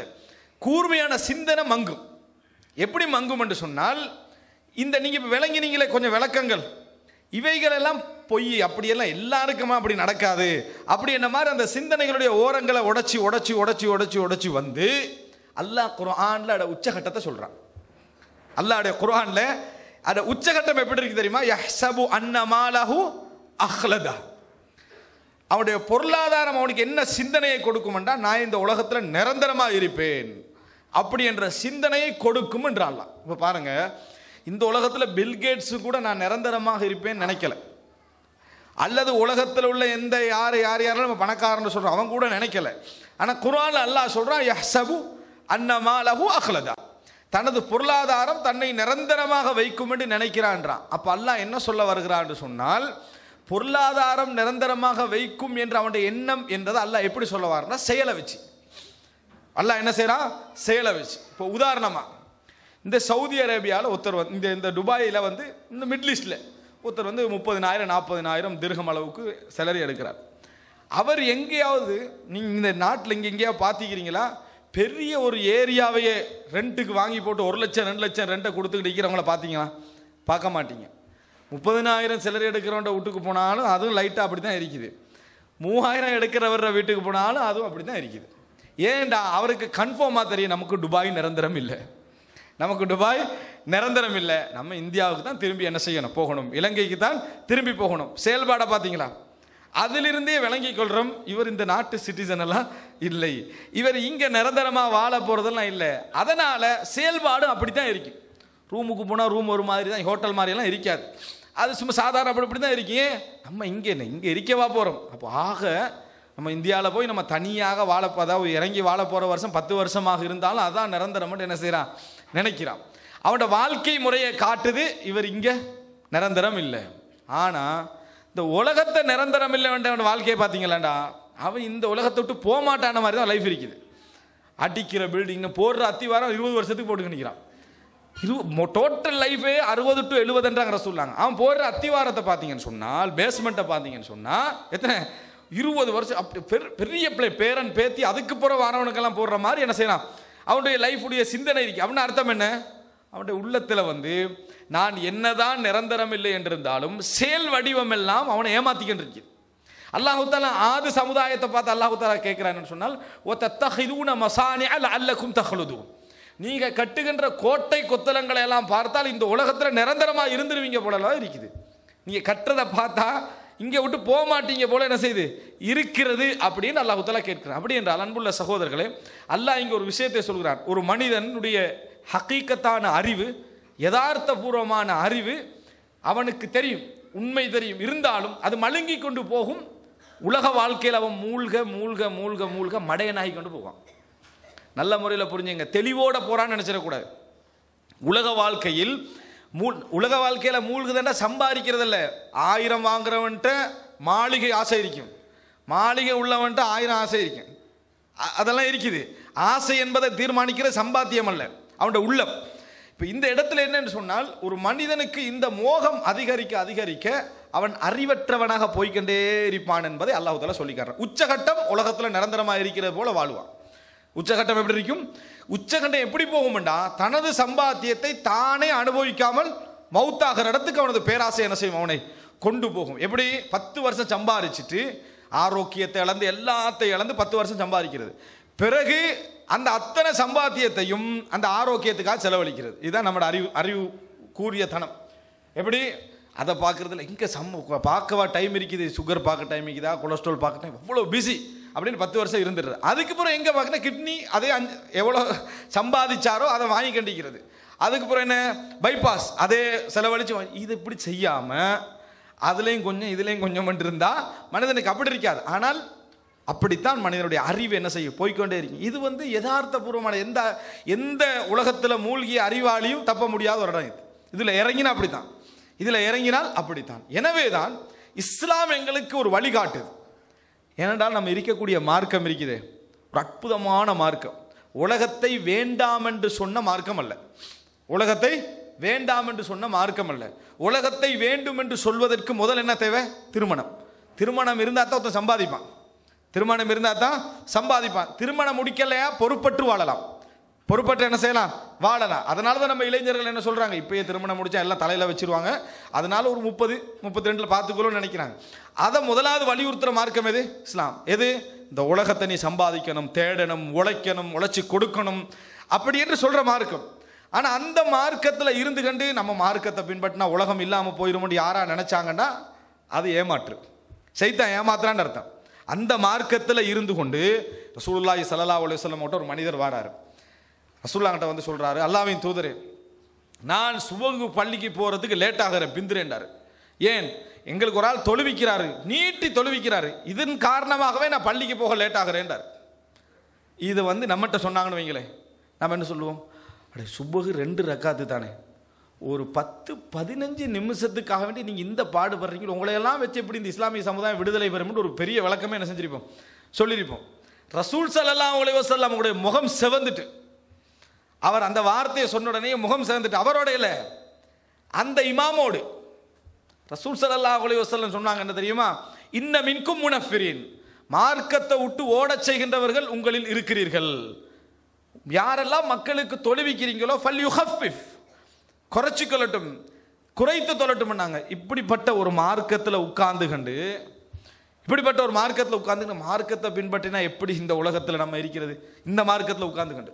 எது, சுபகு தொழுகை நீட்டுறதுனால ஒருத்தர் ஜமாத்துக்கு வாராருலேன்னு சொல்றாரு, ரசூலுல்லாஹ் அவருக்கு ஆதரவாக கோவப்படுறாங்க, ரசூலுல்லாஹ் அவருக்கு ஆதரவாக கோவப்படுறாங்க. ரசூல் ஸல்லல்லாஹு அலைஹி வஸல்லம் அவர்கள் உருவெடுத்து கொண்டிருக்கிறார்கள். அம்ர் என்ற நபி தோழர்ட்ட ரசூலுல்லாஹ் சொல்றாங்க, நான் உங்களை ஒரு படை தளபதியாக அனுப்ப விரும்புகிறேன். அப்படி போனீங்கன்னா அந்த யுத்தம் நடந்து அதில் கிடைக்கக்கூடிய கனிமத்துக்கள் உங்களுக்கு கொஞ்சம் பணம் என்ன செய்யும் கிடைக்கும்ன்றாங்க. அப்போ அந்த நபித்தோழர் உண்மையாகவே சொல்றாரு என்னன்னா, அல்லாஹ்வின் தூதரே மா அலஹாத அஸ்லம் து, இதுக்காக நான் இஸ்லாத்துக்கு வரல. இந்த பொருளாதாரம் உண்மையை தான் சொன்னாங்க, இஸ்லாத்துக்கு வரல. அப்போ ரசூல் அங்கே பதில் சொல்றாங்க, நிஅமல் மாலு சாலிஹ் லில் மர்இ சாலிஹ், நல்ல பொருளாதாரம் சாலிஹான மனிதருக்கு மிகச்சிறந்தது நாங்கள் சொல்லாங்க. நல்ல ஒரு பொருளாதாரம் சாலிஹான மனிதருக்கு மிகச்சிறந்தது நாங்க. இங்கே ரசூலாங்க என்ன செஞ்சிருக்கோம் நம்ம நினைக்கிறோம், அப்படி சொன்ன உடனே இந்த மாதிரியான ஒரு தோழரை தான் நான் எதிர்பார்த்தேன் அப்படி என்று முவானக்கா செஞ்சுட்டு அது அவர் கொஞ்சம் நஞ்ச ரசூலாங்க ஒரு முன்னுரை போட்டாங்களே பொருளாதாரம், அதை இல்லாமல ரசூலாங்க. ரசூல் ஸல்லல்லாஹு அலைஹி வஸல்லம் அவருக்கு பஹ்ரைனிலிருந்து, இந்த பஹ்ரைனில் கிழக்கு மாகாண சவுதியுடைய அதில் இருந்து பொருளாதாரம் வருது. அப்போ ரசூலாங்க வாக்களிச்சிருந்தாங்க எல்லா கஷ்டப்பட்டவங்களுக்கு நான் கொடுப்பேன். அன்றைக்கு வந்து சுபகுல் உள்ள மக்கள் வந்து என்னது மிக ஆர்வமாக இருந்துட்டீங்க சுபகு தொழுகையில். ரசூலாங்க அதை கண்டாங்க, கண்டுட்டு சொன்னால் உங்களுக்கெல்லாம் வந்து அபூ உபைதா பஹ்ரைன்லேருந்து வந்த செய்தி வந்திருக்குமேண்டாங்க. எல்லாரும் சிரிச்சாங்க, வணங்கிட்டா. அப்போ ரசூலாங்க என்ன சொல்லலை, நீங்கள் எல்லாம் சுபகுக்கு வந்து என்ன பிரயோசனம், வந்ததே பொருளாதாரத்துக்கு தான் என்று ரசூலாங்க சொல்லலை. ரசூலாங்க என்ன செய்கிறாங்கன்னு சொன்னால், எடுத்துக்கங்க அதுக்கு பின்னாலும் என்னை நீங்கள் கஞ்சனாக காண மாட்டீர்கள். ரசூல் ஸல்லல்லாஹு அலைஹி வஸல்லம் கொடுக்குறாங்க, அல்றாங்க ஒவ்வொருத்தரும். அப்பாஸ் ரலியல்லாஹு அன்ஹு அவங்க அவருடைய ட்ரெஸ்ஸில் எப்படி அள்ளினாங்கன்னு சொன்னால், அவருக்கு தூக்கெல்லாம் போயிட்டு திர்ஹமெல்லாம் போட்டாச்சு. ரசூலுல்லாஹ் பெரிய சந்தை போட்டுட்டு தூக்குறாரு, துணியை தூக்கிக்கல. பக்கத்தில் உள்ளவர்கிட்ட சொன்னார் கொஞ்சம் தூக்கி விடுங்கன்னாங்க. ரசூலுல்லாஹ் சொன்னாங்க தூக்கக்கூடாதுன்னாங்க. என்ன செய்யக்கூடாது, தூக்கக்கூடாது, நீங்கள் தூக்கிட்டு போங்க அப்படின்னாங்க ரசூலுல்லாஹ். முடியல அவரால், பக்கத்தில் உள்ளவர்கிட்ட தூக்கி ஹெல்ப் பண்ணுற அளவுக்கு அப்பாஸ்லாம் சொல்கிறாங்க. அந்த நேரத்தில் ரசூலுல்லாஹ் இப்படி பேராசை உள்ளவங்களா இருக்கிறாங்களேன்னு ரசூலுல்லாஹ் என்ன செய்யலை, சொல்லலை. அவர் கடைசியில் தூக்குறாரு, கொஞ்சம் பணம் என்ன செய்யுது கீழே உழுது, அவருக்கு கட்டிட்டு போகிறதுக்கு இருந்தது அந்த துணி மட்டும்தான், எடுத்துட்டு போறார். ரசூல் ஸல்லல்லாஹு அலைஹி வஸல்லம் அவர் மறையும் வரைக்கும் இப்படி பார்த்துக்கிட்டே இருந்தாங்க, விழி மூடாம. ரசூலுல்லாஹ் அதாவது அவருடைய ஆர்வத்தை பார்த்துக்கிட்டே இருந்தாங்க. அந்த அப்பாஸ் ரலியல்லாஹு அவங்க இஸ்லாத்துக்கு செஞ்ச தியாகங்கள் சாதாரணமானதா? சாதாரண தியாகம் அல்ல, அப்படிப்பட்ட ஒரு தியாகி. பெரும் பெரும் தலைவர்களை கொண்டு வந்து இஸ்லாத்தில் என்ன செஞ்சாங்க, சேர்த்தார்கள் அப்பாஸ். ரசூலுல்லாஹ்வுக்கு பக்கபலமாக இருந்த ஒரு பெரிய தந்தை. ஆனால் நான் இங்கே சொல்ல வருகிற விஷயம் என்ன தெரியுமா, அப்படிப்பட்ட ஒரு தீன் இது. பொருளாதாரத்தை சம்பாதிக்க வேணான்னு சொல்லலை, நல்லா தேடுங்கன்னு சொல்கிற ஒரு மார்க்கம். நல்லா சம்பாதிங்க, குடும்பத்தை கவனிங்க. அதாவது யஸ்அலூனக மாதா யுன்ஃபிகூன், செலவழிக்கிற விஷயத்தில் எதை செலவழிப்பதென்று அவர்கள் கேட்கிறார்கள். அல்லாஹ் தஆலா குலில் அஃவ, மேலதிகமாக உள்ளதை செலவழிங்க, இருக்கிறது எல்லாத்தையும் செலவழிங்கன்னு சொல்லலை, மேலதிகமாக உள்ளதை செலவழிங்க. ரசூல் ஸல்லல்லாஹு அலைஹி வஸல்லம் சொன்னாங்க, அதாவது நீ பாவி என்பதற்கு போதுமானது, நீ யாருக்கு கடமைப்பட்டிருக்கிறாயோ செலவழிக்க, அவருக்கு நான் தரமாட்டேன் என்று சொல்வது நீ பாவி என்பதற்கு போதுமானது. எப்படி நம்ம மனைவி, பிள்ளை, தாய், தந்தை, அதோடு நம்ம சிலருக்கு பொருந்திருப்போம், நம்மகிட்ட பணம் இருக்கும், செலவழிச்சு கொண்டு வருவோம், எல்லாம் இருக்குது. கொஞ்சம் தடுத்து சோதிச்சு பார்ப்போம். இன்றைக்குள்ள கணவன் மனைவிட பிரச்சனையில் அது மிக முக்கியமான ஒரு பகுதி. அவங்களோட கடமையை ஒரு அடி, இவருடைய கடமை ஒரு அடி அடிச்சு விட்றது. என்ன, நான் இன்றைக்கு சமைக்க மாட்டேன், அவங்க நான் இன்றைக்கு வாங்கி தர மாட்டேன். ரெண்டு பேரும் செய்ய வேண்டியதை இயலாதுன்றது. எப்படி இந்த பிரச்சனை முடியும்? ஆனால் ஆரம்ப கால பிரச்சனை எப்படி இருந்துச்சுன்னா, சமையல் நடக்கும், செலவும் நடக்கும், ஆனால் ரெண்டு பேரும் கோபமாக இருப்பாங்க. இதுதான் கோபம். நான் ரெண்டு பேரும் என்னது, இது தரமாட்டேன், நான் செலவழிக்க மாட்டேன்னா பெரிய பாவம் பண்ணாங்க ரசூலுல்லாஹ். நீ யாருக்கு உணவு கொடுக்க வேண்டுமோ அவர்களுக்கு உணவு கொடுக்காமல் இருப்பது நீ பாவி என்பதற்கு போதுமானது. ஹதீஸ் சஹீஹ் முஸ்லிமில் வரக்கூடிய ஹதீஸ். ரசூலுல்லாஹ்கிட்ட கேட்குறாங்க, நான் எங்கிருந்து, ரசூலுல்லாஹ் தர்மங்களுடைய சிறப்பை சொல்லிட்டு வந்து, வப்தா பிமன் தஊல், நீ யாருக்கு கடமைப்பட்டிருக்கிறாயோ அங்கே இருந்து உன் செலவீனங்களை ஆரம்பி என்னாங்க ரசூலுல்லாஹ். எங்கிருந்து ஆரம்பிக்காத, பள்ளியில் இருந்தோ தியாகத்திலிருந்து ஆரம்பிக்காத, மனைவி, பிள்ளை, தாய், தந்தை, அங்கிருந்து ஆரம்பி. இப்படிப்பட்ட மார்க்கத்தை எடுத்துட்டு மார்க்கத்தை ஃபாலோ பண்ணினா நம்மளுக்கு வந்து இந்த உலகத்தை சம்பாதிக்கிறது என்ன செய்யும், கஷ்டமாகும். அல்ல, உங்களுக்கு மார்க்கம் சம்பாதிக்கிறதுக்கு டிஸ்டர்பாக இருக்குதுண்டா அது பேராசைன்னு அர்த்தம். அது என்ன, பேராசைன்னு அர்த்தம். அப்போ உங்களோட அறிவு கொஞ்சம் மங்கி இருக்குதுன்னு அர்த்தம். நாளைக்கு நீங்கள் பெரிய ஒரு ஆபத்தில் போய் விழுந்த பின்னால் இந்த மார்க்கத்தை பார்ப்பீங்க. இந்த மார்க்கத்தை ஒரு பெண் ஒரு கேள்வி கேட்குறான், இந்த அதாவது ஹவுஸ்மேட் அனுப்புகிறாங்க தானே, இந்த வேலை தொழில் செய்யலாமா, இந்த தொழில் செய்யலாமா அப்படி கேள்வி. இப்போ நாங்கள் என்ன சொல்லுவோம், மஹரம் இல்லாமல் பிரயாணம் போகிறதுன்றது என்னது கூடாது, அதான் என் ஹஸ்பண்ட் இப்படி செய்கிறாரு, இது எவ்வளோ பெரிய பிள்ளை அப்படின்னு. எவ்வளோ வருஷமாக செய்கிறாரு? 20 வருஷமாக செய்கிறார். ஃபத்துவா 20வது வருஷம் வந்துக்குது, 20 வருஷமாக அதை செய்கிறாரு. 20வது வருஷம் அந்த கேள்வி வந்திருக்குது. என்ன அப்படின்னு பார்த்தால் அந்த ரிசல்ட் அவங்க இந்த உலகத்தில் அனுபவிக்க ஆரம்பிச்சிட்டாங்க. இந்த தவறான தொழிலுடைய ரிசல்ட்டை, இந்த தவறான தொழிலுடைய ரிசல்ட்டை உலகத்தில் அனுபவிக்க ஆரம்பிச்சிட்டாங்க. என்ன, இப்படி மஹரம் இல்லாத மார்க்கம் தடுத்த இந்த மாதிரி ஏற்றுமதி இறக்குமதி என்று செய்கிற பிரயாணம் இந்த மாதிரி செஞ்சால் நாளைக்கு அந்த அவர் நல்ல மனிதராக இருக்கலாம், நாளைக்கு அவரும் என்ன செய்வார், ஷைத்தானுடைய வலையில் என்ன செய்யலாம், விழலாம். எல்லாரையும் சொல்லலை, ஆனால் விழலாம். விழுந்துட்டார். விழுந்தா யாருக்கு பாதிப்பு? இப்போ மனைவிக்கு பாதிப்பு. அது வரைக்கும் கார் 2 வீடு, தண்ட குடும்பத்துக்கு ஒரு வீடு எல்லாம் செஞ்சுக்கிறாங்க. ஓகே, என்றைக்கு தனக்கு வந்து அந்த அடி விழுந்ததோ மார்க்க ரீதியாக இது கூடுமா கூடாதான்னு கேள்வி வருது. அன்புள்ள சகோதரர்களே, எனவே உலகத்தை எல்லாம் மீறி அனுபவிச்சால் அல்லாஹ்வுடைய உபதேசத்தை மீறுதுன்னு அர்த்தம். அது எங்களை ஒரு நாள் திருப்பி என்ன செய்யும், அடிக்கும். அந்த நேரத்தில் தான் தீனுடைய பெருமதி என்ன செய்யும், விளங்கும். தான் திருப்பி திருப்பி சொல்கிறேன், நம்ம இந்து மதத்திலேயோ பௌத்த மதத்திலேயோ உலகத்தை அனுபவிக்க வேண்டாம் என்று சொல்கின்ற மதத்திலேயோ நாங்கள் இல்லை. நாங்கள் இருக்கக்கூடிய மார்க்கம் வந்து உலகத்தை அனுபவி. நீ வியாபார பிரயாணத்துக்கு போனாலும் சரி, தொழுகை துஹர 2 ஆக்கு அசர 2 ஆக்கு சேர்த்து தொழுவிட்டு சம்பாரி, அப்படி என்று சொல்ற மார்க்கத்தில் இருக்கிறோம். வெள்ளிக்கிழமை உங்களுக்கு அதாவது தொழுகைக்காக அழைக்கப்பட்டால் வியாபாரத்தை விட்டுட்டு என்ன செய்ய போங்கன்னு சொல்லப்படுது. அடுத்து என்ன கட்டளை? முடிஞ்ச பின்னால உலகம் ஃபுல்லா திரிஞ்சு சம்பாதிங்க. அன்றைக்கு தான் நமக்கு லீவ். அல்லாஹ் சம்பாதிங்கன்னு சொன்ன நாள் இருக்குதே, அன்றைக்கு நம்ம என்ன லீவ் ஏன்டா, அது முஸ்லீம் விடுமுறைன்னு அதுக்கு பேர் வேற வச்சுக்கிறோம். வணங்கிட்டா வெள்ளிக்கிழமையில அன்றைக்கு அல்லாஹ் சொல்றான், தொழுகை முடிஞ்ச உடனே ஃபன்தஷிரு ஃபில் அர்த், பூமியில போய் நீங்க தேடி நல்லா உழைங்க அப்படின்னா நம்ம அந்த செக்ஷன் என்ன செஞ்சாச்சு, அல்லாஹ் சம்பாதிங்கன்னு சொன்னனால விட்டாச்சு. இப்போ என்ன நான் சொல்ல வருகிறேன் என்றால், இவ்வளவுக்கு இஸ்லாம் சம்பாதிக்க சொன்ன எல்லா பிகளையும் பாருங்கன்னு சொன்ன ஒரு மார்க்கத்தில் உட்கார்ந்து கொண்டு இன்னொரு செய்தியை நான் சொல்லிக்கிறேன், எனக்கு அந்த செய்திகள் ஞாபகம் வருகிறது. அதாவது சஅத் இப்னு அபி வக்காஸ் ரலியல்லாஹு அன்ஹு அவர்கள் மக்கால மௌத்தாகிற மாதிரியான ஒரு சிச்சுவேஷன்ல இருந்து என்ன சொன்னாங்க, எனக்கு ஃபாத்திமான்ற ஒரு மகள் தான் இருக்கிறாங்க, அதனால என்ன டோட்டல் சொத்தை நான் என்ன செய்ய போறேன், தர்மம் செய்ய போறேன். நாங்கள் இன்றைக்கு அப்படி ஒரு சான்ஸ் கிடைக்குது, சேரிட்டியில் ரெஜிஸ்டர் பண்ணியிருக்கேன்னு என்ன செஞ்சிருவோம், டோட்டலாக போட்டு அவர் அவ்வளோதான். அப்போ அவங்களுக்கு அவங்களோட மகளுக்கு ஒரு பேர் கிடைக்கும், என்ன, என் தந்தை எனக்கே சொத்து தராமல் தர்மம் செய்தவர், பாராட்டிட்டு பேத்துருவாங்க. வாழ்க்கை போய் ரசூலுல்லாஹ் என்ன சொன்னாங்கண்டா, இல்லை, உன் குழந்தைகளை மற்றவர்களிடத்தில் கையேந்துகின்ற நிலையில் விட்டு செல்வதை விட அவர்களை தன்னிறை உள்ளவர்களாக விட்டு செல்வது சிறந்தது. இப்படி நீங்க தர்மம் செய்ய வேண்டாம்னா, யாருடைய ஆன்மீகத்தையும் தவறாக பயன்படுத்தாத ஒரு மார்க்கம் இது. யாருடைய ஆன்மீக உணர்வையும் இதாண்டா சான்ஸ் என்று பயன்படுத்தாத ஒரு மார்க்கம். அப்ப அவர் என்ன செய்யறாரு, கொஞ்சம் இறங்கி அல்லாம இப்ப 3ல் 2 சரி, நம்ம இப்போ ஒரு மாதிரியா மார்க்க ஆன்மீகம் பயன்படுத்தலைன்னு காட்டிட்டோம், 3ல் 2 எடுத்துக்கொள்ளோன்னு ரசூலுல்லாஹ் நினைக்கல, மிச்சம் கூடாதுன்ட்டாங்க, அதிகம்ட்டாங்க. 3ல் 1 ரசூலுல்லாஹ் என்ன சொன்னாங்க, சுலுஸ் வசுலுசு கசீர், 3ல் 1 கூட அதிகம் தான். அதனால தான் இப்னு அப்பாஸ் எல்லாம் சொன்னாங்க, வசியத்து செய்கின்றவர் 3ல் 1 குறைய வசியத்து செய்யுங்க. ரசூலுல்லாஹ் அதை விரும்பலைன்னா. சுப்ஹானல்லாஹ், ஆன்மீகம் வேண்டா பொருளாதாரத்தை அப்படியே புதைக்கிறேன்னு விளங்கி வச்சுக்கிறாங்க. ஆனால் ரசூல் ஸல்லல்லாஹு அலைஹி வஸல்லம் விட்டு செல்லுங்கன்னாங்க. நமக்கெல்லாம் தெரியும், கஅப் இப்னு மாலிக் அந்த 50 நாட்கள் பகைச்சுக்கின்ற ரசூலுல்லாஹ் கோவிச்சுக்கிட்டு இருந்தாங்களே, அவர் ஓடி வந்து என்ன சொன்னார், என்ற டோட்டல் சொத்திலிருந்து நான் என்ன செய்ய போகிறேன், மீள போகிறேன் ரசூல் ஸல்லல்லாஹு அலைஹி வஸல்லம் அவர்கள்ட்ட வந்து சொல்றாங்க.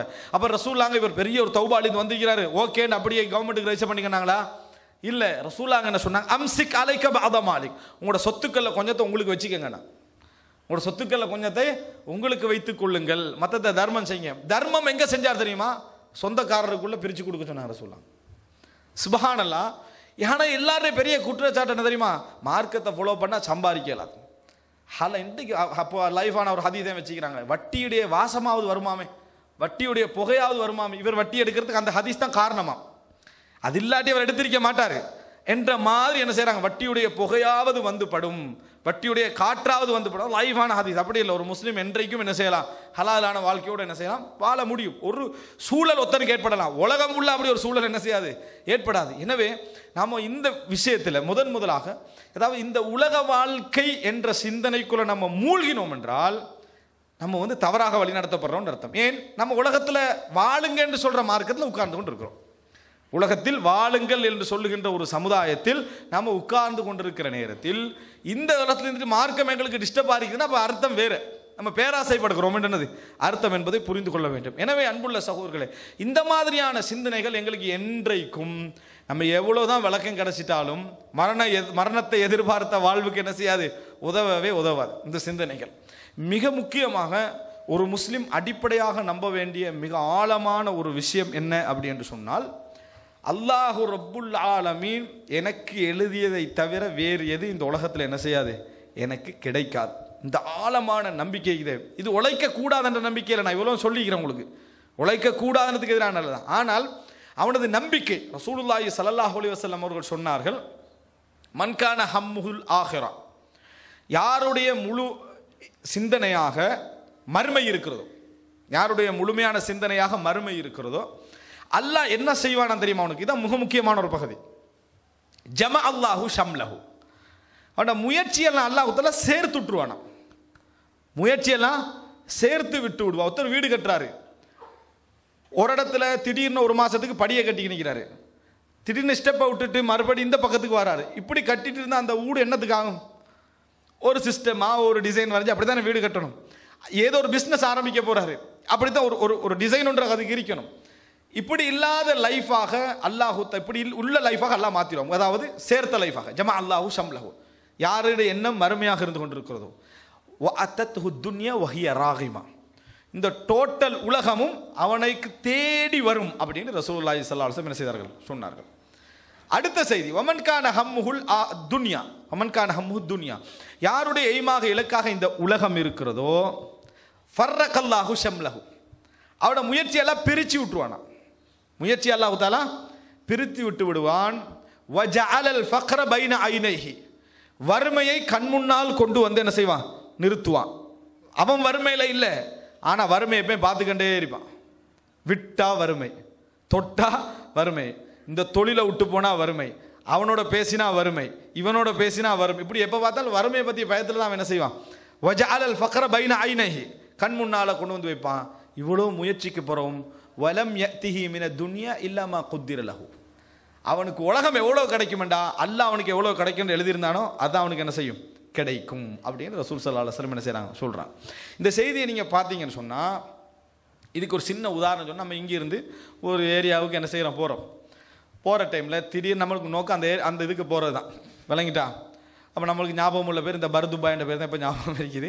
அப்போ நம்ம உதாரணமாக பர்துபாயின்ற இடத்துக்கு என்ன செய்கிறோம், இப்போ பக்கத்தில் இடத்துக்கு போகிற நேரத்தில் நம்மளுடைய இலக்கு என்ன, அந்த இடத்துக்கு போகிறது தான் நமது இலக்கு. இடையில ஒரு நம்மளுக்கு சிந்தனை கொஞ்சம், அங்கே போகிற டைமில் கொஞ்சம் பழங்கள் வாங்கிக்கணும், இதை இடத்த சந்திக்கணும், இப்படி போகிறோம். இப்போ நீங்கள் என்ன செய்றீங்கன்னா, ஒரு 2 கிலோமீட்டர் தாண்டிட்டீங்க, ஒரு பழக்கடையை விட்டு 2 கிலோமீட்டர் தாண்டிட்டீங்க. அம்பேன்னு சொல்லி தலையில் அடித்து குந்தி உட்காந்து என்னடா இப்படி ஆகிட்டமே இருப்பீங்களா, அல்லது ஹலாஸ் நம்ம அங்கே வாங்கிக்கணும்னு போயிட்டே இருப்பீங்களா? ஏன்னா உங்களோட இலட்சியம் என்ன தெரியுமா, இந்த பழக்கடையில் பழம் வாங்குறதில்ல, கிடைக்கிறத வாங்கிக்கொள்வோம், சந்திக்கிறவங்கள சந்திச்சுக்கொள்வோம், ஆனால் இலக்கு அங்கே போகிறது தான். அதனால் இழப்புக்கள் உங்களுக்கு பெரிய பாதிப்புகள் என்ன செய்யாது, ஏற்படுத்தாது.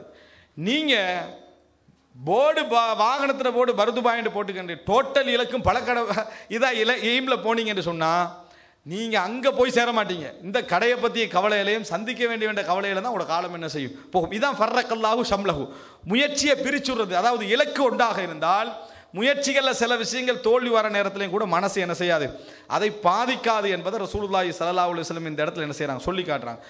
ஜஅலல்லாஹுல் ஃபக்ர பைன ஐனைஹி என்றா வறுமையை கண் முன்னால் கொண்டு வந்து நிற்பான்டா, திருப்தியே இருக்காது அவனுக்கு. நீங்கள் சிலரை பார்த்துருப்பீங்க, அழகான மாளிகை மாதிரி வீடு கட்டிருப்பாங்க, ஆனால் டெய்லி எதையாவது அந்த வீட்டில் குறைஞ்சிக்கின்னு தான் இருப்பான்.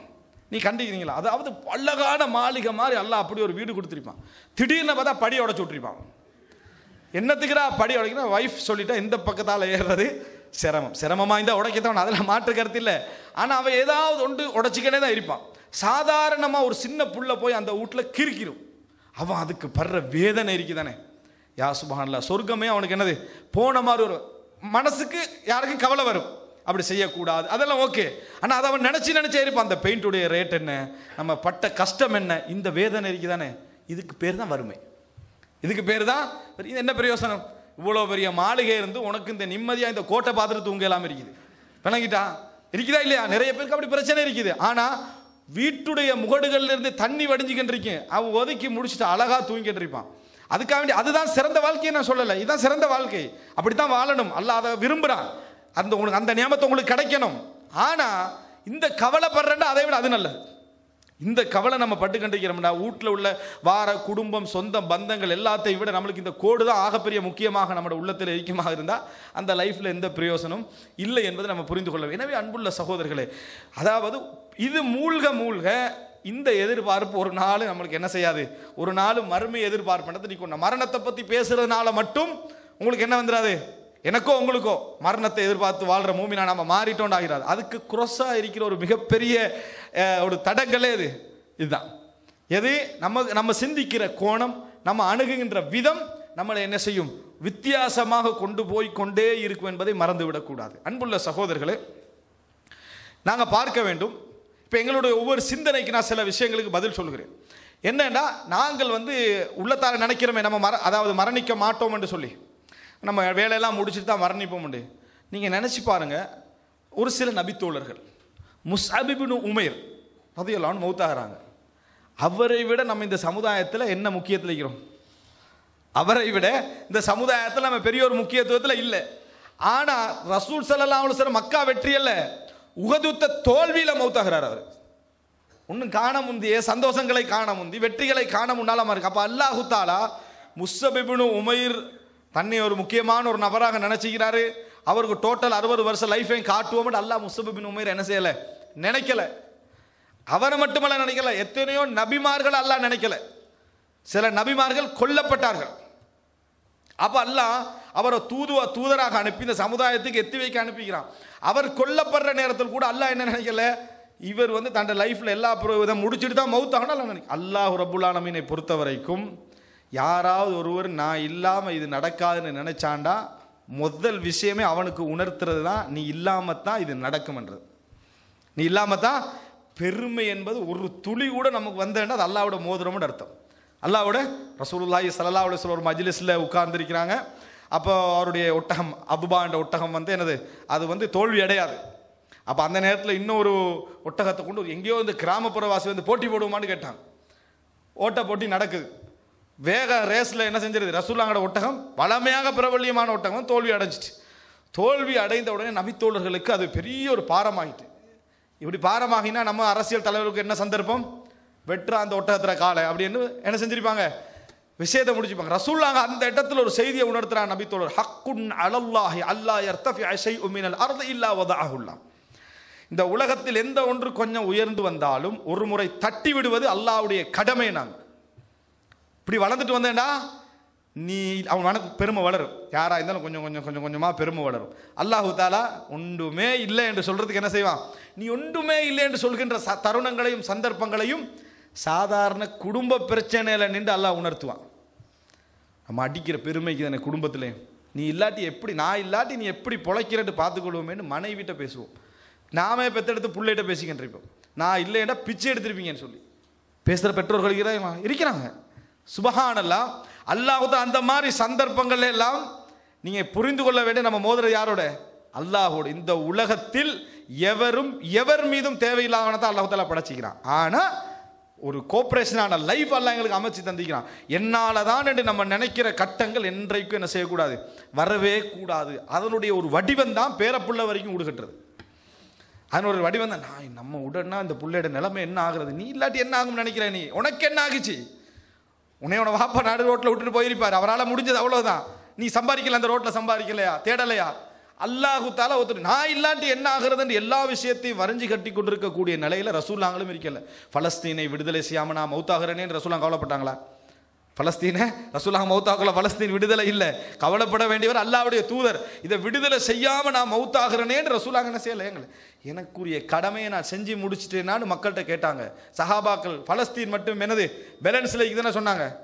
சஹாபாக்கள் அல்லாஹ்வின் தூதரை எத்தி வைத்து விட்டீர்கள், செய்தி என்னது முடிஞ்சது. அடுத்தது நாங்க கண்டினியூ பண்றோம்.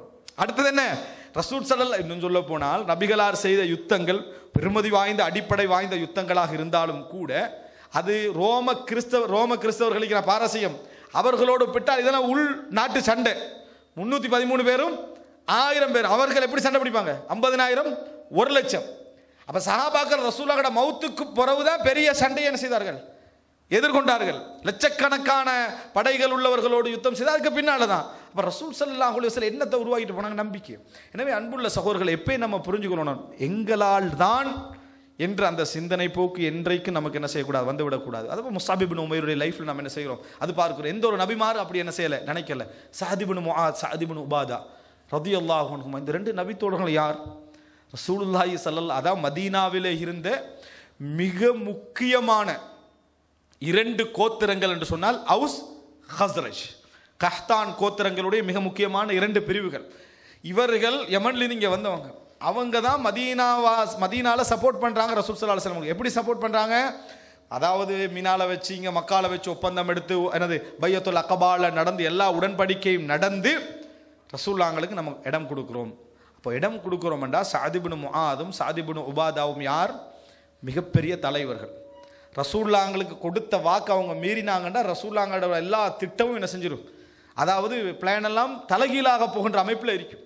இவங்க ரெண்டு பேரும் மதீனாவுக்கு வந்த பின்னால அவர்கள் அந்த முழுமையாக ரசூலுல்லாஹ் ஆட்சிக்கெல்லாம் வந்து அதுக்கு பின்னால தான் மௌத்தாக இருக்கணும் என்பதுதான் நமது அந்த நம்மட இந்த திட்டத்தில் வாரது. ஏன் அவங்க இப்போ ஒப்பந்தத்தை கொடுத்திக்கிறாங்க. இப்போ ரசூலுல்லாஹ்களை கொஞ்சம் கொஞ்சமாக கொண்டு வந்து மக்கா வெற்றிக்கு போகிறவும் எல்லாம் ஃபினிஷ் ஆகின பிறகு மௌத்தாகினா ஓகே.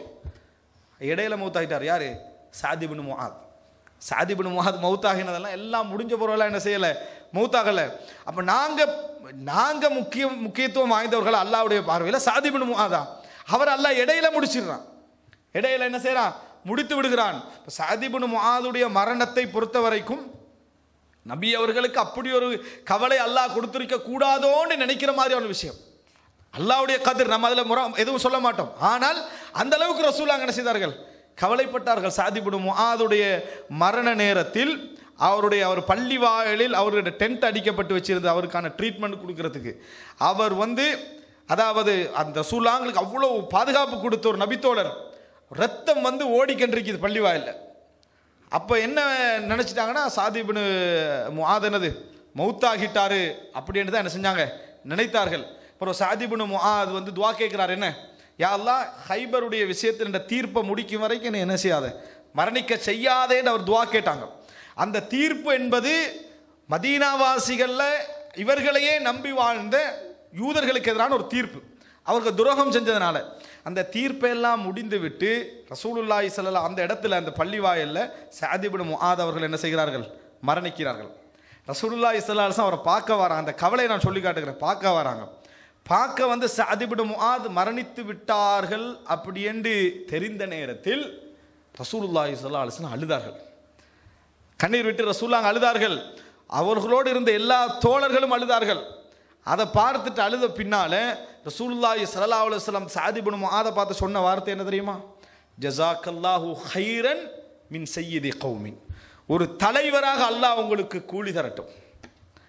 ஃபக்கத் அன்ஜஸ்த மா வஅத்த, இறைவனுக்கு நீங்க என்ன வாக்கை கொடுத்தீர்களோ அந்த வாக்கை நீங்க நிறைவேற்றி விட்டீர்கள். வல யுன்ஜிஸன்னகல்லாஹு மா வஅதக், உங்களுக்கு அல்லாஹ் அளித்த வாக்கை அல்லாஹ் நிறைவேற்றுவான்.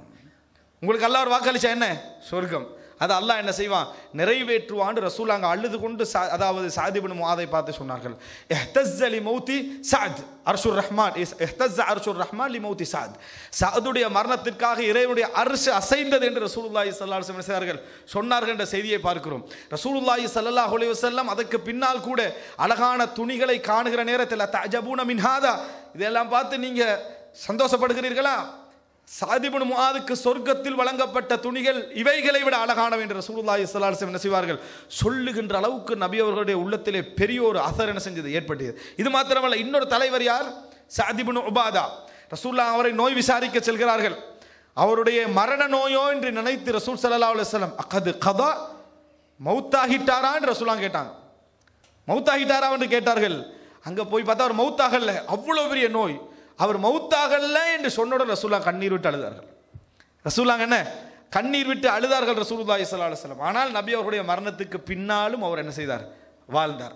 அன்புள்ள சகோதரர்களே, நீங்க பாருங்க, ரசூல் அல்லாஹு ரப்புல் ஆலமீனுடைய பார்வையில் நீங்க முக்கியமா நான் முக்கியமானது இல்லை.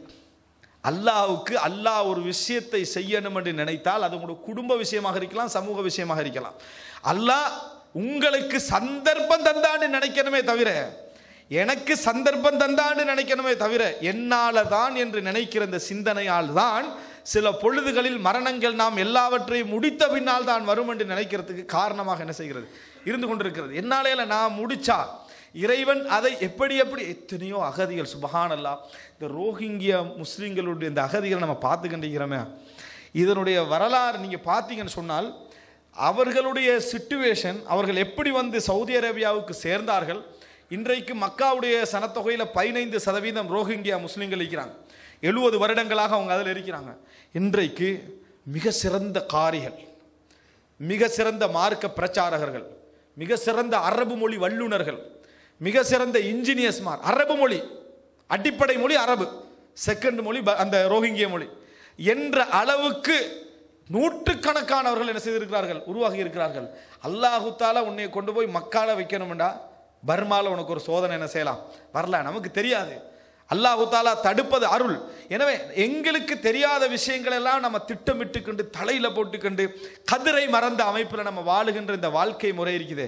இதுதான் எங்களை வந்து ஒரு மிக பிரதிநிதித்துவப்படுத்தி யோசிக்க தூண்டுது. குடும்பத்துக்கு நான் முக்கியம் என்ற சிந்தனை எல்லாருக்கும் இருக்கணும், இல்லை இருக்கக்கூடாது என்பதல்ல, அதைத்தான் நம்ம ஏற்கனவே சொல்லி இருக்கிறோம். ஆனால் நான் இல்லாட்டி எதுவும் இல்லை என்கின்றது போன்ற நடவடிக்கை இருக்குது. இதுதான் நிறைய பேருடைய வாழ்க்கை என்ன செய்கிறது. அன்புள்ள சகோதரர், குழந்தையுடைய வாழ்க்கை கெட்டு போறதுக்கு நிறைய பெற்றோர்கள் தான் காரணம். இவனுடைய எதிர்காலம் நாசமா போயிருமோ, இவர் எடுக்கிற கவனம் தான் அவன் கெட்டு போறதுக்கு முதல் காரணம். இவனுடைய எதிர்காலம் நாசமா போய்விடுமோ என்று இவன் எடுக்கிற கவனம் இருக்குதே, கெட்டு போறதுக்கு முதல் காரணம். ஒரு குழந்தை தம்மாம்ல, அந்த பிள்ளைக்கு ஸ்போர்ட்ஸ்ல சரியான விருப்பம். டீச்சர் வந்து அந்த பிள்ளைக்கு என்ன செய்யறாங்க, பெரிய ஒரு சப்போர்ட் என்ன செய்யறாங்க, கொடுக்குறாங்க. ஆனால் பெற்றோர்களுக்கு அவங்கள படிப்பில் வந்து உச்சகட்டம் எடுங்க, படிக்கிறபடியும் தான். ஆனால் இவங்க நினைக்கிற அளவுக்கு படிக்கலை. ஒரு தடவை இவருடைய வகுப்பு பரீட்சையிலுடைய அந்த பின்னடைவின் காரணமாக வீட்டில் உள்ள பேரண்ட்ஸ் கடுமையான ஒரு கோபத்தோட போய் என்ன செய்யறாங்க, மகனை கூட்டிட்டு ஸ்கூலுக்கு போகிறாங்க, அல்லது அந்த டீச்சருடைய வீட்டுக்கு போகிறாங்க. எங்கேயோ போன நேரத்தில் அந்த டீச்சரை கண்டிக்கிற அந்த இதை பயந்து பிள்ளைக்கு அந்த சிச்சுவேஷன் என்ன செய்யுது, ஒரு பயங்கர சிச்சுவேஷனாக விளங்குது. அந்த புள்ள நேரம் மொட்டை மாடிக்கு ஏறிட்டு பயத்தில் ஏறி விழுந்து தற்கொலை. இப்போ என்ன முக்கியம், குழந்தையுடைய மிகப்பெரிய எதிர்காலம், மரணம் வந்தாலும் பரவாயில்லை என்றது போன்ற தேவை. அதாவது ஒரு குழந்தை, ஒரு தந்தை தாயிடத்தில் மிக முக்கியமாக எதிர்பார்க்கக்கூடிய விஷயம் என்ன தெரியுமா, நான் திரும்பி ஏதாவது பிரச்சனை நடந்தா என் உம்மா வாப்பட்ட தான் நான் சொல்லணும் என்ற மாதிரி பிள்ளைய உருவாக்காம முதலாவது மறைக்கிற யார்கிட்ட, தாயிட்டே தந்தையிட்டே தான் முதலாவது மறைக்கிறது. அப்போ இப்படி மறைக்க வச்சுட்டு சொல்லுடான்னு அடித்தாலும் சரி, ஏசினாலும் சரி, நீங்கள் எவ்வளோ பெரிய இன்ஜினியர், டாக்டர், பெரிய அறிஞராக உருவாக்கலாம். ஆனால் அவனோட சொந்த வாழ்க்கை உங்களுக்கு தெரியாது, பெரிய ஒரு திரை. ஏன் பயத்தில் ஊட்டி வளர்த்து. ஏன்னா நீங்கள் இப்போ என்ன நினைக்கிறீங்கன்னா, இவன் எதிர்காலம் என்ன ஆகுமோ, கதிரை மீறிய சிந்தனை. சாதாரணமாக சிந்திக்கிற பிள்ளை இல்லை, ஒரு பிள்ளைக்கு எதிர்காலம் இருக்கணும், அவன் நல்லா படிக்கணும் என்று நினைச்சு அதுக்குரிய கவனங்களை சாதாரணமாக எடுக்கிறது பரவாயில்ல. ஆனால் இன்றைக்கு எடுக்கிற கவனம் அவனோட ஆரோக்கியம், அவனோட இதில் நிறைய பெற்றோர்கள் இவன் வீட்டில் இருக்கக்கூடாது, அப்போ தான் நிம்மதி, அப்படி என்று நினைத்து எடுக்கக்கூடிய கவனங்களும் இருக்குது, படிப்போட மிக்ஸ் பண்ணி எடுக்கிறது. அது அன்புள்ள சகோதரர்களே, எனவே இது போன்ற தேவையற்ற நான் தான், என்னால் தான், இல்லாவிட்டால் என்ன நடக்கும் என்ற கதிரை மறந்த சிந்தனைகள் தான் நிம்மதியற்ற லைஃப், மரணத்தை எதிர்பார்க்காத வாழ்க்கை. எதுவுமே இத்தனையும் தாண்டி பெரிய நிம்மதியோடு வாழ்கிறோமான்னு கேட்டால் இல்லை. சாதாரண மனிதனுக்குள்ள அதே நிம்மதி தான், சாதாரண மனிதனுக்குள்ள அதே நிம்மதி தான். ஆனால் நமது சிந்தனை போக்கு அப்படி என்ன செய்கிறது, இருந்து கொண்டிருப்பதை பார்க்க. எனவே அன்புள்ள சகோதரர்களே, கதிர் மீதுள்ள ஒரு ஆழ்ந்த ஒரு நம்பிக்கை எங்களுக்கு என்ன செய்ய வேண்டும், வர வேண்டும். கதிர் மீதுள்ள பாருங்க, மக்கத்து காவிர்கள் ரசூலுல்லாஹ்வுக்கு ஒரு குற்றச்சாட்டு வைக்கிறாங்க, இவர் எப்படி தூதராகுவார், இவருக்கு ஒரு ஓடை இருக்கலாம், தங்கம் வெள்ளியை போன்ற நகைகள் இருக்கலாம், பெரிய பெரிய மாலை மாளிகைகள் இருந்தால் ஓகே, அப்படியெல்லாம் இல்லாத இவரை எப்படி நம்ம நபி என்று ஏற்றுக்கொள்வதுன்னு கேட்குறாங்க. இப்போ அல்லாஹ் தஆலா என்ன செஞ்சிருக்கணும், உடனே மாட மாளிகைகள் ரெடி பண்ணி உங்களுக்கு கொடுத்துருக்கோம். அல்லாஹ்க்கு பெரிய வேலையாது, ஒரு செகண்டுடைய வேலையை நம்ம நம்பிக்கிறோம்.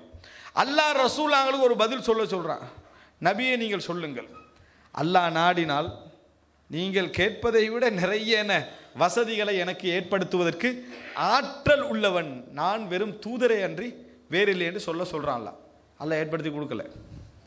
இந்த பதிலை சொன்ன அல்லாஹ் ரசூலுல்லாஹ்வுக்கு என்ன செய்யலை, ஏற்படுத்தி கொடுக்கல. அப்படின்னு அர்த்தம் என்ன தெரியுமா, நினைச்சு பாருங்க.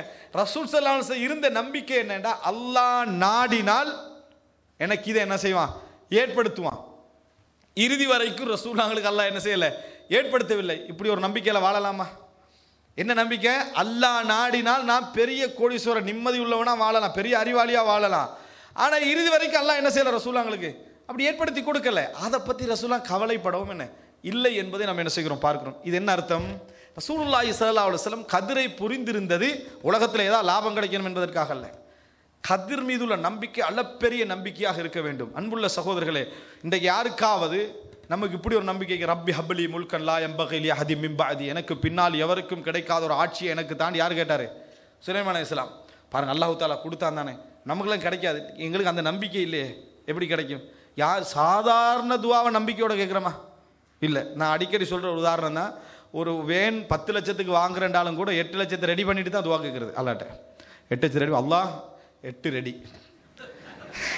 மற்ற 2க்கு தான் என்னது, யாரா நீ எப்படியாவது என்ன செய்யணும், உதவி செய்யணும் அப்படின்னா. என்னடா 8 ரெடின்னா இதெல்லாம் நீ ரெடி பண்ணது, 2 அல்லாஹ் ரெடி பண்ணணும்ன்ற மாதிரி தான் நிறைய பேரோட துவா இருக்குது. இங்கே எங்களுக்கு எப்படி உலகம் ஃபுல்லாக பெரிய ஆட்சி கிடைக்கணும் துவா கேட்குறது? நிறைய பேருடைய துவா வந்து மெட்டீரியல் துவா தான். இல்லைன்னா நம்பிக்கை இல்லை. யாராவது எங்களை யாரெல்லாம் எனக்கு ஒரு ஃப்ளைட் வேணும் யாராவது துவா கேட்டவங்க பெரும்பாலும் குறைவேன், நம்மளோட சேலரி அதுக்கு சரி வராது. அதனால் நம்மளோட துவாலாம் அல்லாவுக்கு ஹெல்ப் பண்ணுற மாதிரி தான் இருக்கும். நம்மளோட துவா எல்லாம் அல்லாவுக்கு ஹெல்ப் பண்ணுற மாதிரி என்று சொன்னால் நமக்கு எல்லாம் ஃபுல் சப்போர்ட் எல்லாம் ரெடி பண்ணிட்டு தான் அல்லாட துவா கேட்குறது. இது என்ன அர்த்தம்? நமக்கு கதிரை பற்றியெல்லாம் நம்ம எல்லாம் விளங்கி வச்சுக்கிறோம். லம்மா என்ன வலம்மா யதுகுலில் ஈமானு ஃபீ குலூபி, உள்ளத்தில் நுழையலை. ஆனால் நபிமார்களோட துவாவில் கொஞ்சத்தை பாருங்கள். ரப்பி ஹப்லி முல்கன் லா யம்பகி லி அஹதின் மின் பஅதி, எனக்கு பின்னால் எவருக்கும் கிடைக்காத ஒரு ஆட்சி ஒன்றை தா அப்படின்ற ஒரு கேட்டவருக்கு தான் அல்லாஹ் தஆலா அவ்வளோ கொடுத்தான். அப்படின்னு என்ன ஈமான் வந்து அப்படி ஒரு இதில் இருக்குது. ஆனால் சவாலாக கேட்டாங்க மக்கத்து காவிர்கள், நபித்துவத்தை ஏற்றுக்கொள்றதுக்கு இதவை என்று அல்லாஹ் கொடுக்கல. அல்லாஹ் என்ன செய்யலை, அதை கொடுக்கல. சவாலே இல்லை. இவர் துவா கேட்டார், அல்லாஹ் என்ன செஞ்சான், அவங்க கேட்டதை விட டபுள் ட்ரிபிள் ஆன ஆட்சி என்ன செஞ்சான், சுலைமான். அல்லாஹ்வுடைய நீதியை பாருங்க, கொடுத்தான். இப்ராஹிம் அலைஹிஸ்ஸலாம் நெருப்புக்குள்ள இருக்கிற நேரத்தில் தான் என்ன சொல்றாங்க, ஹஸ்பி அல்லாஹு வ நிஅமல் வக்கீலனா குளிராஜ். மூசா அலைஹிஸ்ஸலாம் கடலுக்கு முன்னால் நிற்கிற நேரத்தில் சொன்னாங்க, இன்ன மஅய ரப்பி சயஹ்தீன், என்னோட என்ன இறைவன் இருக்கிறான் வழிகாட்டுவான்னு சொன்னாங்க. இதான் நபிமார்களுடைய துவாக்கள். ஜக்கரியா அலைஹிஸ்ஸலாம் என்ன சொல்றாரு, முடி நரைத்து விட்டது, நான் வயது அடைந்து விட்டேன், யா அல்லாஹ் எனக்கு ஒரு குழந்தையை தான். இப்படி நம்ம துவா கேட்டிக்கிறோமா? உலக ரீதியாக எந்த ரீசனும் சொல்லாம, இந்த சொல்றது மட்டுமல்ல, ஆழ்ந்த நம்பிக்கை, இறைவனால் தான் இந்த உலகமே இயங்குது. காரணிகளை இறைவன் ஏற்படுத்தி வைத்திருக்கிறான். மனிதன் ஏதோ ஒரு போராட்டத்தில் போராடி அவன் முயற்சிக்கு ஒரு பங்களிப்பிக்க வேண்டும் என்பதற்காக அல்லாஹ் ஏற்படுத்தி வச்சுக்கிறான். அல்லாஹ் நினைச்சான் என்று சொன்னால் அந்த காரணிகளை ஒரு புறம் வச்சுட்டு அல்லாஹ் என்ன செய்வான், எல்லாவற்றையும். ஆனால் நமது முழு ஈமான் இப்போ எதுக்காகி போகிறது, முசப்பிப் காரணத்தை ஏற்படுத்தியவன் மீது அல்ல, அஸ்பாப் காரணங்களோடு நமது உள்ளம் தொடர்படுறதுனால நம்ம கொஞ்சம் கொஞ்சம் கொஞ்சம் கொஞ்சம் கொஞ்சமாக தூரமாகிறோம். அன்புள்ள சகோதரர்களே, இதில் வந்து நம்ம உழைக்கிற உழைப்பு, ஹலாலான உழைப்பு, முயற்சிகள், இதெல்லாம் விட சொல்லி இஸ்லாம் சொல்லலையே. எங்களோட கல்வை கொஞ்சம் எங்களை திருப்புங்கன்னு தான் இஸ்லாம் சொல்லுது. என்னுடைய கல்வை கொஞ்சம் எங்களை திருப்புங்க, தந்ததெல்லாம் அனுபவி, இன்னும் தேடு, இதான் இஸ்லாம் சொல்லுது.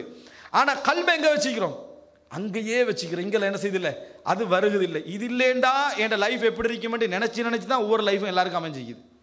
எப்படி இது இல்லைண்டா என் லைஃப் எப்படி ஆகிரும், அதுக்கப்புறம் இன்னொரு லைஃப் அமையும், அதுக்கப்புறம் அதை நினைக்கிறது, இது இல்லைண்டா என் லைஃப் எப்படி அமையும், துபாய் இல்லைண்டா என் லைஃப் என்னதுக்கு, அது மாதிரி இந்தியா போய் நல்லா வாழ்றது, அங்கே யோசிக்கிறது நல்ல காலம் துபாயிலேருந்து இங்கே வந்தேன்னு சொல்லி, இங்கிருந்து இங்கே நல்ல காலம் வந்தேன்னு நினைக்கிறது. ஆனால் வர முந்தி இது இல்லைண்டா என் லைஃப் எப்படி இருக்கும். இப்படியே தான் அவநம்பிக்கையும் இறைவனை பற்றிய அந்த கதிர் பற்றிய சிந்தனை இல்லாத வாழ்க்கை தான் பெரும்பாலும் நிறையவர்களுடைய உள்ளத்துக்கு என்ன செய்கிறது, இந்த மறுமை எதிர்பார்ப்பற்ற ஒரு வாழ்க்கையை என்ன செய்கிறது, ஏற்படுத்துகிறது. அடுத்தது அன்புள்ள சகோதரர்களே, இதற்கான இன்னொரு காரணம், மனிதனுக்கு இந்த மறுமை பற்றிய சிந்தனையோட்டம் குறைவதற்கு இன்னொரு காரணம்,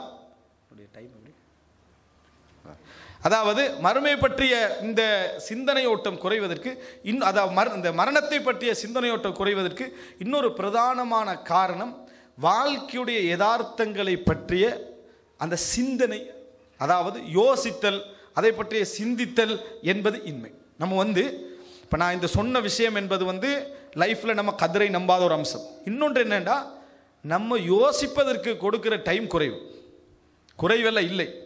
இப்போ உதாரணமாக நம்ம போகிற போக்கில் யோசித்தது அதிகமாக, உட்கார்ந்து யோசித்தது அதிகமாக அப்படின்னு நீங்கள் பார்த்தீங்கன்னா, பெரும்பாலானவர்கள் தொழுகையில் தான் நிறைய யோசிப்பாங்க. இல்லைங்கிட்டா, அல்லாஹ் அக்பர் தக்பீர் கட்டிட்டு தான் எல்லா டோட்டல் யோசனையும் என்ன செய்கிறது, அங்கே தான் வச்சுக்கிறது. ஒரு முடிவும் வரதில்லை, தொழணுமென்ற யோசனையும் இருக்குது, இந்த யோசனையும் இருக்குது. என்றைக்காவது நம்ம உலகத்தில் வாழ்கிறோமே, இந்த வாழ்க்கையோட யதார்த்தம் என்ன, இதனுடைய உண்மை நிலை என்ன, இதை எப்படி நம்ம வைக்கணும், எப்படி குடும்பத்தை நம்ம நடத்திட்டு போகணும், மார்க்கெட்டில் அவங்கள எப்படி உட்கார்ந்து 1/2 மணி நேரம் யோசிச்சு பாருங்க, இந்த வீக்கில் நம்ம அரை மணி நேரம் எங்கே யோசிச்சோம்? யோசிக்கிறது இல்லை.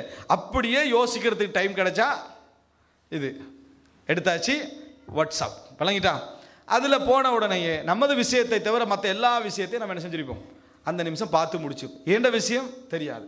அப்போ இந்த மாதிரியான ஒரு நிலையில தான் நமக்கு யோசிப்பதற்கு நம்ம சந்தர்ப்பம் கொடுத்ததே இல்லை. அன்புள்ள சகோதரர்களே, அல்லாஹு தாலா குர்ஆனிலே சொல்லுகிறான், நான் உங்களுக்கு சொல்வதெல்லாம், குர்ஆன்ல வரும், நபி சொன்னதாக அல்லாஹு தாலா சொல்றான், நீங்கள் ஒவ்வொருவராகவோ 2 பேராகவோ ஒதுங்கி இறைவனை பற்றியும் இந்த படைப்புகளை பற்றியும் யோசிப்பதற்கு தான் நான் உங்களுக்கு என்ன செய்கிறேன், சொல்லுகிறேன். ஏனென்றால் ஒரு மனிதன் சிந்திக்க ஆரம்பிக்கிற நேரத்தில் அல்லாஹுடைய சில உதிப்புகள், அதாவது என்ன, மனிதனுக்கு வழிகாட்டுவதற்காக இறைவன் போடக்கூடிய சில ஞானங்கள், இறைவன் போடக்கூடிய சில தௌஃபீக், இது மனிதனுக்கு ஏற்படும். அது ஏற்பட்டுச்சுன்னு வைங்களேன், அது ஒரு பெரிய உபதேசம். உங்களுக்கு நிறைய அறிவிக்க நீங்க தனிமையிலிருந்து இறைவனை பற்றிய சிந்தனையை குர்ஆன் நிறைய அதனால தான் வலியுறுத்து. உதாரணமாக, அதாவது நல்ல மூமின்களை பற்றி அல்லாஹு தாலா சொல்கிற நேரத்தில் அவர்கள் வானங்கள் பூமியுடைய படைப்புகளை பற்றி என்ன செய்வார்கள், யோசிப்பார்கள். இதையும் கூட தவறாக விளங்கி வச்சுக்கிறாங்க. இதை எடுத்த உடனே எங்கேயாவது விஞ்ஞான புத்தகத்தை கொண்டு வந்து வாட்சி யோசிச்சிருக்கிறது. என்ன, எப்படி 7 வானம் 8 கற்பனை, எல்லாம் கற்பனை. அவனுக்கு உண்மையாக இருக்கிறான், வழங்கிட்டா உங்களுக்கு அது கற்பனை தானே, அவன் சொன்னது உண்மையாக தான் இருக்கும். சும்மா அதை பற்றி எல்லாம் அங்கே சொல்லலை, அது ரெண்டாவது. அதெல்லாம் இரண்டாவது. உங்களுக்கு சொன்னது என்ன தெரியுமா, இந்த வானங்கள் பூமியை நீங்கள் கண்ணால் பார்க்குறீங்களே, இந்த கண்ணால் பார்க்குற அந்த இது உங்கள் ஆற்றலோடு எங்கே நிற்கிது? உங்களுடைய ஆற்றல் என்ன, அதனுடைய ஆற்றல் என்ன? இதை நீங்கள் சாதாரணமாக சிந்திக்கிற நேரத்தில் நீங்கள் எவ்வளோ ஒரு பலகீனமான ஒரு மனிதனாக நம்ம என்ன செய்கிறோம், வாழ்ந்து கொண்டிருக்கிறோம் என்பதை நம்ம புரிஞ்சுக்கிறோம். நான் தான் ஒரு விஷயம் சொல்கிறேன். இமாம் ஹசனுல் பஸரி ரஹ்மஹுல்லாஹ் அவர்கள் ஒரு இடத்துல நின்று கொண்டிருக்கிறார்கள். ஒரு ஜனாசா என்ன செய்கிற போய்கொண்டிருக்குது, ஒரு ஜனாசா போய்கொண்டிருக்குது. அந்த போய்கொண்டிருக்கிற நேரத்தில் இமாம் ஹசனுல் பஸரி கேட்குறாரு, இந்த ஜனாசாவுக்கு இப்போ திரும்பி வருவதற்கு ஒரு சந்தர்ப்பம் கிடைத்தால் அந்த ஜனாசா எப்படி வாழும்? அவர் சொல்கிறார், என்ன, நிச்சயமாக மரணத்தை கண்டுட்டு வந்தால் மிகப்பெரிய ஒரு சாலிஹான ஒரு சிறந்த ஒரு ஜனாசா, எனவே அது என்ன செய்யும், நல்ல ஒரு வாழ்க்கை என்ன செய்யும், இந்த உலகத்தில் வாழும்ன்றாங்க. அந்த ஜனாசாவுக்கு திரும்பி வருவதற்கான சந்தர்ப்பம் கிடைக்குமா? கிடைக்காது அப்படின்றார். ஹசனுல் பஸரி ரஹ்மத்துல்லாஹி சொன்னார்கள், அந்த ஜனாசாவுக்கு கிடைக்காட்டியும் உங்களுக்கு அல்லாஹ் அந்த சந்தர்ப்பத்தை என்ன செய்திருக்கிறான், தந்திருக்கிறான், நீங்கள் பயன்படுத்திக்கங்க.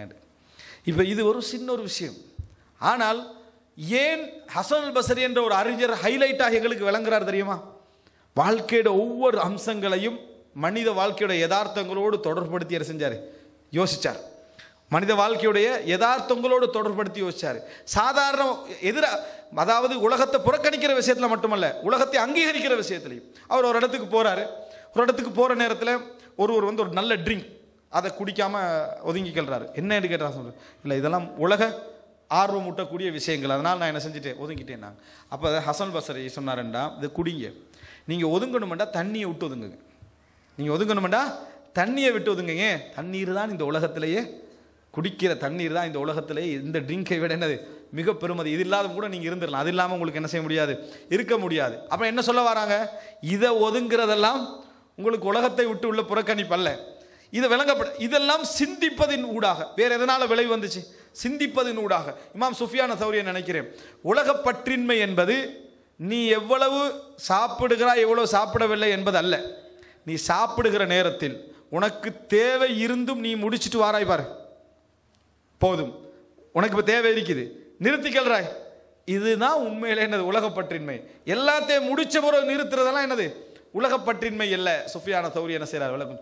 நான் இது சின்ன சின்ன விஷயங்கள் ஏன் நான் அதை சொல்கிறேன் என்றால், ஒரு மனிதன் சிந்திக்கிறத விட்டுட்டீங்கன்னு வைங்களேன், சிந்திப்பதை விட்டு விட்டால் இந்த மரண ஞாபகங்கள் என்ன செய்யாது, ஜனாசா மையவாடியிலையும் வராது, ஜனாசா மையவாடியில் கூட என்ன செய்யாது, வராது. இன்றைக்கு சர்வசாதாரணமாக பார்க்கணும், ஜனாசா ஃபாலோ பண்ணிக்கிட்டு போகிறவங்க எதில் போகிறாங்க, ஃபோனை வச்சுட்டு வாட்ஸ்அப் பார்த்துக்கிற அப்படியே போகிறாங்க. கபிரிஸ்தானத்தில் கூட ஜனாசா வீடியோ எடுக்கிறதுல தான் அவர்களுடைய கவனம் அங்கே இருக்கிறதே தவிர படிப்பினை பெறுவதில் இல்லை. அதான் ஒரு காலத்தில் அனுபவிச்சதை ஷேர் பண்ணாங்களா, இப்போ ஷேர் பண்ணதை அனுபவிக்கிறாங்க. வாங்கிட்டா இப்போ சிச்சுவேஷன் என்ன தெரியுமா, ஷேர் பண்ணிட்டு வீட்டுக்கு போய் எதையெல்லாம் ஷேர் பண்ணிக்கிறேன்னு அங்கே இருக்கக்குள்ள அனுபவிக்கல, பீச்சில் உட்காந்துருக்கிறான், பீச் அனுபவிக்கல, எல்லாருக்கும் ஷேர் பண்ணுறது, கடலை பாரு, சூரியனை பாரு, அதை பாரு அனுப்பிடுறது. அதுப்புறம் வீட்டுக்கு வந்து இவர் சூரியனை பார்க்கறது. சரியா நடக்குதா இல்லையா, உண்மையை சொல்லுங்க. இது இப்படித்தான் நிறைய பேருடைய வாழ்க்கை என்ன செய்யுது, போய் இருப்பதை நம்ம பார்க்கிறோம். இதுக்கு இப்படியான ஒரு லைஃபுக்கு நம்ம என்ன செஞ்சிருப்போம். இது எங்க வந்திருக்குது, ஜனாசா மையவாடி, மனிதனுடைய அதாவது என்ன வணக்க வழிபாட்டு இடங்கள், மனிதன் படிப்பினை பெற வேண்டிய இடங்கள், எல்லா இடத்துக்குள்ள இது என்ன செஞ்சுக்குது, நுழைந்திருக்கிறது. எனவே அன்புள்ள சகோதரர், நம்ம சிந்திப்பதை மறந்தால், நான் இங்கே சொல்வது ஆய்வுகளே அல்ல, எங்களை பற்றி ஒரு மீள் பரிசீலனை. நான் என்னென்ன பாவமெல்லாம் என் லைஃப்பில் என்ன செய்திருக்கிறேன், எனது வாழ்க்கையில் அல்லாஹு தாலா என்னென்னதான் தந்திருக்கிறான், இந்த வகைகளை சிந்திக்க மறந்தால் அல்லாஹு தாலா சொல்றான், இன் தஉது நிஅமத்தல்லாஹி லா துஹ்ஸூஹா, நீங்கள் அல்லாஹ்வுடைய நிஅமத்துக்களை எல்லாம் கணக்கிட்டால் எண்ணிக்கொள்ள மாட்டீர்கள். அப்போ அல்லாஹ் என்ன சொல்ல வரான் தெரியுமா? கணக்கிட வேணான்னு சொல்ல வரல, கணக்கிட்டு பாரு, இறைவனுடைய நியாமத்துக்களை கணக்கிட்டு பாரு, எண்ணிப்பாரு, கணக்கில் எடுத்து பாரு. இந்த மாதிரியான நேரத்தில் அல்லாஹ்வுடைய அருள் உங்களுக்கு என்ன செய்யும், நிறைய விளங்கும். இது மரண விஷயங்களை உங்களுக்கு கொண்டு வந்து சேர்க்கும். அன்புள்ள சகோதரர்களே, மூன்றாவது, ஒரு முஃமினுடைய லைஃபில் மிகப்பெரிய எச்சரிக்கை தான் இந்த செய்தி. என்ன அப்படி என்றால், நாங்கள் உண்மையிலேயே மறுமையில் சொர்க்கம் கிடைக்கணும் என்கின்ற எண்ணத்தில் வாழ்கின்றவர்கள். அதில் இங்குள்ள யாருக்கும் என்ன மாற்று கருத்து இல்லை. மறுமையில் எனக்கல்ல, எங்களுக்கல்ல, என் குடும்பம், என் சொந்தம், எனது உறவு, என் சமூகம், எனது உலகம், எல்லோருமே சொர்க்கம் போக வேண்டும் என்ற எண்ணத்தில் வாழுகின்றவர்கள். ஆனால் அப்படிப்பட்ட வாழ்க்கையின் காரணமாக இந்த உலகத்தில் நாங்கள் விரும்பியோ விரும்பாமலோ சில விஷயங்களை இழந்திருக்கிறோம். விரும்பியோ விரும்பாமலோ நாங்கள் எவ்வளோ வாழ்க்கை பெரிய வாழ்க்கை வாழ்ந்தாலும் கொஞ்சத்தை என்ன செஞ்சுக்கிறோம், இழந்திருக்கிறோம். நாளை மறுமையில் அந்த சொர்க்கம் எங்களுக்கு கிடைக்காமல் போனால் எங்களை விட துரதிர்ஷ்டவாளிகள் யாராவது இருப்பார்களா? இல்லை. அதே நேரம் எங்கள் பாவங்கள் எல்லாம் மன்னிக்கப்பட்டு நீ இப்போ சொர்க்கவாதி அப்படி என்று சொல்லப்பட்டால் அதை விட ஒரு சந்தோஷம் உலகத்தில் நீங்கள் நினச்சி பாருங்க, ஒரு சிந்தனைக்கு எடுத்து பாருங்கள். உங்களோட லைஃப்பில் நீங்கள் மௌத்தான பின்னால் உனக்கு சொர்க்கம் என்று இறைவனால் தீர்ப்பு வழங்கப்படுது. நீங்கள் அதுக்கு பிற ஒரு சந்தோஷத்தை நீங்கள் அடைவீங்களா? என்னதான் நம்ம உலகத்தை செஞ்சுட்டா அதுக்கு பின்னால் ஒரு சந்தோஷம், அதை விட ஒரு சந்தோஷம் உலகத்தில் என்ன கிடையாது. எங்களுக்கு வரக்கூடிய முதல் கவலையே அல்லாஹ் தஆலா குர்ஆன்ல சொல்றான், கீலது குலில் ஜன்ன கால யா லைத கௌமி யஅலமூன். சொர்க்கம் போன்று சொல்லப்பட்ட உடனே அவருக்கு வந்த முதல் கவலை என்ன தெரியுமா? என் சமுதாயத்துக்கு இந்த கூலி தெரியக்கூடாதா, இப்படி ஒரு கூலி கிடைக்கும் என்ற செய்தி அவர்களுக்கு தெரியக்கூடாது, அவர்களும் திருந்தி வருவதற்கு தெரியக்கூடாதா என்ற ஒரு கவலை நமக்கு என்ன செய்யும் வரும். அப்படி என்றால் இது யாருக்கு கிடைக்கும் என்று ரசூல் அங்கே என்ன செய்கிறாங்க, சொல்லி காட்டுறாங்க. ரசூல் ஸல்லல்லாஹு அலைஹி வஸல்லம் சொல்கிறார்கள், அதாவது மன் ஹப்ப லிகா அல்லாஹி ஹப்ப அல்லாஹு லிகாஅஹு வ மன் கரிஹ லிகா அல்லாஹி கரிஹ அல்லாஹு லிகாஅஹு. யார் அல்லாஹ்வுடைய சந்திப்பை விரும்புகிறாரோ அல்லாஹு தஆலா அவரது சந்திப்பை விரும்புவான். யார் அல்லாஹ்வுடைய சந்திப்பை வெறுக்கிறாரோ அல்லாஹு தஆலா அவரது சந்திப்பை என்ன செய்வான், வெறுப்பான் அப்படின்னா. இப்போ இதில் அல்லாஹ்வுடைய சந்திப்பை வெறுக்கின்றவர் யாராகிறீங்களா? நம்ம யாருமே என்னது இல்லை. ஆனால் நபித்தோழர்கள் ஒரு கேள்வி கேட்டாங்க ரசூலுல்லாஹ்கிட்ட, அல்லாஹ்வின் தூதரே, வமா மின்னா அஹதுன் இல்லா வஹுவ யக்ரஹுல் மௌத், எங்களுள்ள எல்லோருமே மௌத்தை வெறுப்பவர்கள் தானே அல்லாஹ்வின் தூதரே. நான் ரசூலுல்லாஹ் சொன்னது அல்லாஹ்வுடைய சந்திப்பை விரும்புகிறாரோ அவரை அல்லாஹ் விரும்புவாண்டு, இவங்க சொன்னது எங்களில் உள்ள எல்லோரும் மௌத்தை வெறுக்கின்றவர்கள் தானே. அப்படின்னு அர்த்தம் என்ன? அல்லாஹ்வை சந்திப்பை விரும்பணும்னா அவர் எதை விரும்பணும், மௌத்தை விரும்பி ஆகணும். ஆனால் மௌத்து வெறுப்பு எல்லாருக்கும் இருக்குதே அப்படி என்று சொல்லி ரசூல் ஸல்லல்லாஹு அலைஹி வஸல்லம் மட்டும் கேட்டாங்க. அப்போ ரசூல் அவங்க ஒரு விளக்கம் சொன்னார்கள். சுப்ஹானல்லாஹ், இந்த விளக்கம் நான் இப்போ சொன்ன எல்லா விஷயத்தோடும் ஒத்து வரும். என்ன விளக்கம் என்றால், வாழ்க்கையில் பொருளாதாரம் உங்களோடு இருக்கணும், உங்களோட உள்ளத்தோடு இருக்கக்கூடாது. உங்களோட உள்ளத்தோடு என்ன செய்யக்கூடாது, இருக்கக்கூடாது என்பதற்கான ஒரு விளக்கம் ரசூலுல்லாஹ் சொல்கிறாங்க. லைஸ கமா தத்ஹபு, நீங்கள் சொல்வது போன்றல்ல, நான் சொல்ல வருவது என்ன தெரியுமா? வதாலிக இதா ஷஹஸல் பஸர் வ ஹஷ்ரஜஸ் ஸத்ர் வ தஷன்னஜத்தில் அஸாபிஹ்.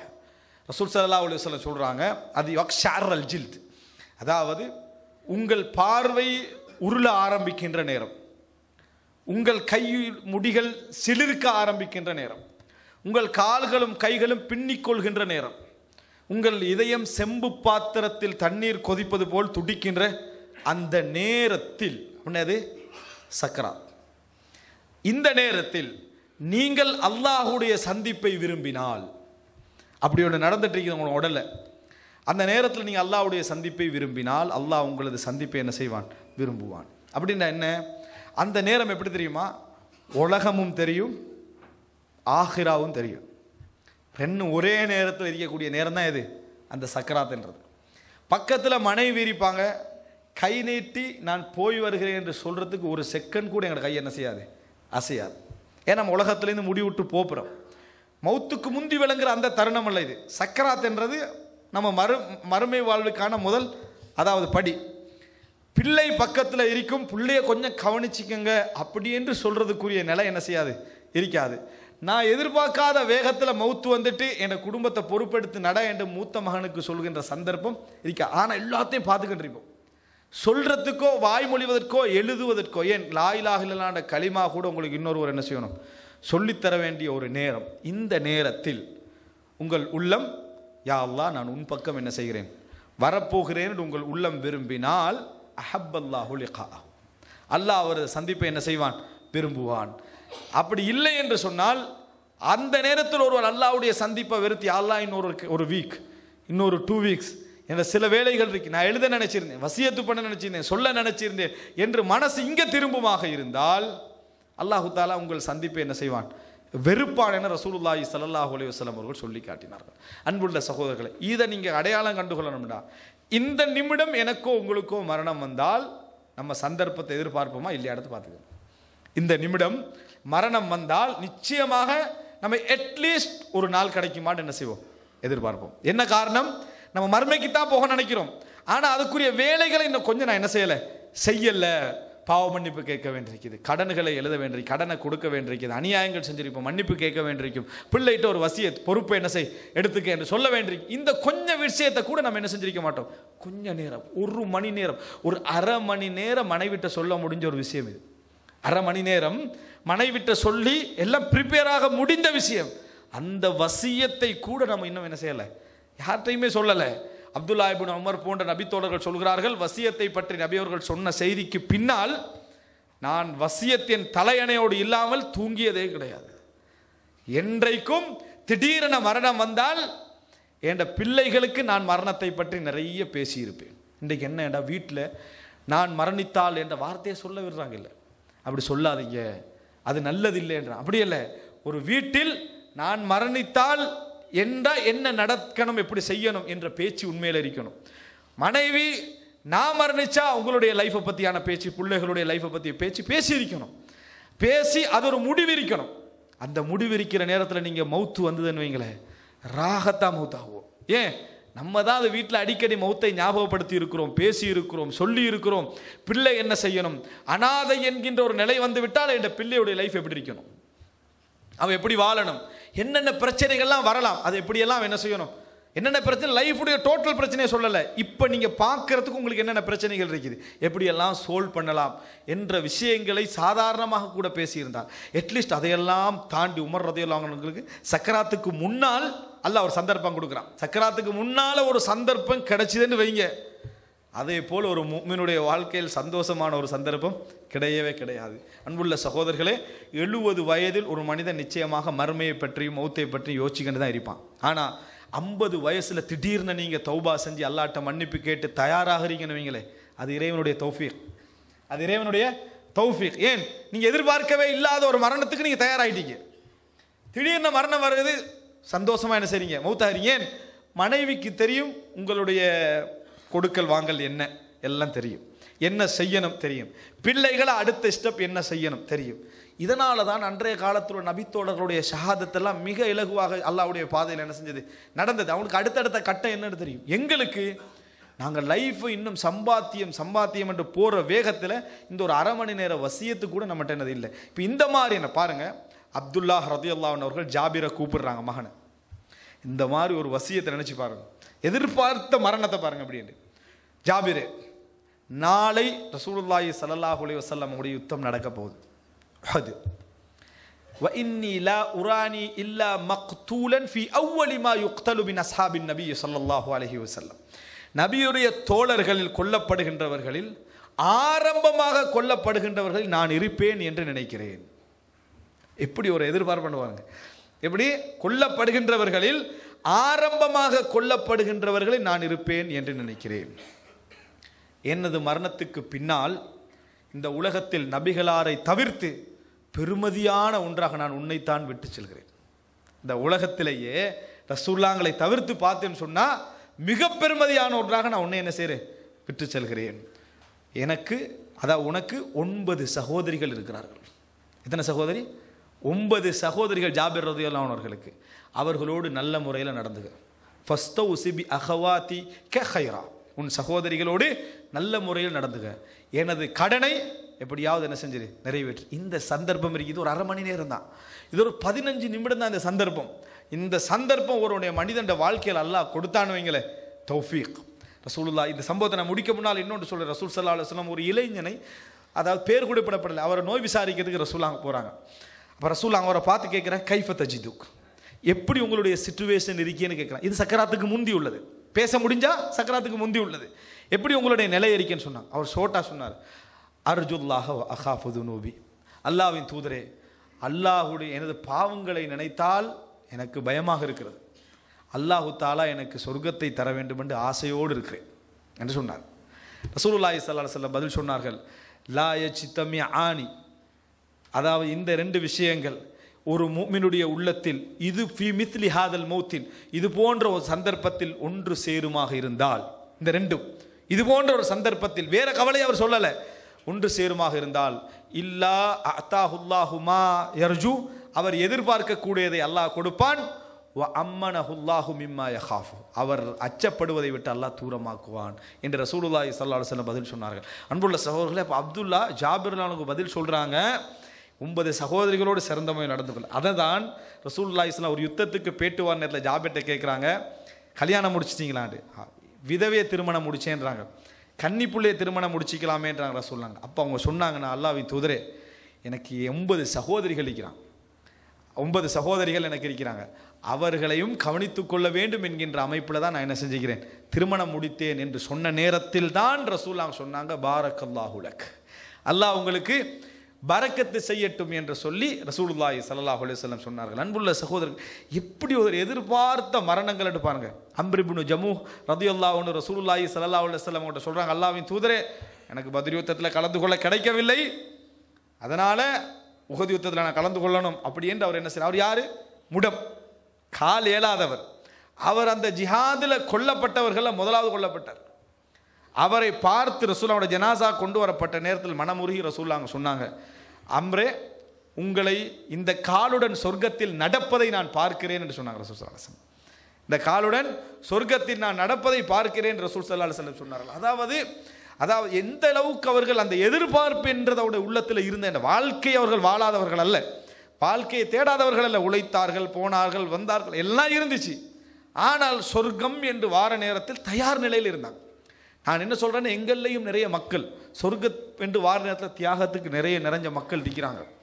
பிரச்சனை அவங்களுக்கு என்ன என்றால், இப்பொழுது மரணித்தால் அவங்களுடைய எல்லா வேலைகளும் எப்படி இருக்குது என்பது அவர்களுக்கு தெரியாது. உலகம் எப்படி போகும், மறுமை எப்படி போகும், எந்த ஏற்பாடும் என்ன இல்லை, எந்த பேச்சும் இல்லை, எந்த வசியத்தும் இல்லை. இதுதான் ரசூலுல்லாஹ் சொன்னாங்க. அந்த மாதிரி ஒரு நேரத்தில் உங்களுக்கு ஒரு மரணம் வரும்னு வைங்களேன், நீங்கள் என்ன செய்வீங்க? நான் மரணத்தை பற்றி வீக்லி எங்களோட வீட்டில் என்ன செய்கிறோம், பேசுகிறோம், பழகிக்கிறோம், வசியத்து பண்ணிக்கிறோம், எல்லாம் செஞ்சிருக்கிறோம்னா என்ன செய்வீங்க? மரணம் எங்களுக்கு இயல்பான ஒரு மரணமாக என்ன செய்யும், போகும் என்பதை பார்க்க எத்தனை அறிஞர்களுடைய நபித்தோழர்களுடைய வரலாறுகள் நீங்கள் நிறைய என்ன செஞ்சிருக்கலாம், கேட்டிருக்கலாம். இன்னொரு நபித்தோழர் சஅத் இப்னு ரபியா. சஅத் இப்னு ரபியா யாரு? ரசூலுல்லாஹி ஸல்லல்லாஹு அலைஹி வஸல்லம் அப்துர் ரஹ்மான் பின் அவுஃபோடு தோழமை செய்து வைத்த ஒரு நபித்தோழர். ரசூல் ஸல்லல்லாஹு அவர் அப்துர் ரஹ்மான் பின் அவுஃபுக்கு என்ன சொன்னார்? சொத்துல பாதி, எல்லாவற்றிலும் பாதி, தன் வாழ்க்கையே பிரித்து விவாகரத்து செய்து நான் என்ன செய்ய உங்களுக்கு திருமணம் முடிச்சு வைக்கிறேன் என்று சொல்ற அளவுக்கான ஒரு மனநிலையில் இருந்தவர். இந்த நபித்தோழர் உஹது யுத்தத்தில் ரசூல் ஸல்லல்லாஹு அலைஹி வஸல்லம் அது ஒரு அநியாயங்கள் நடந்த யுத்தம்.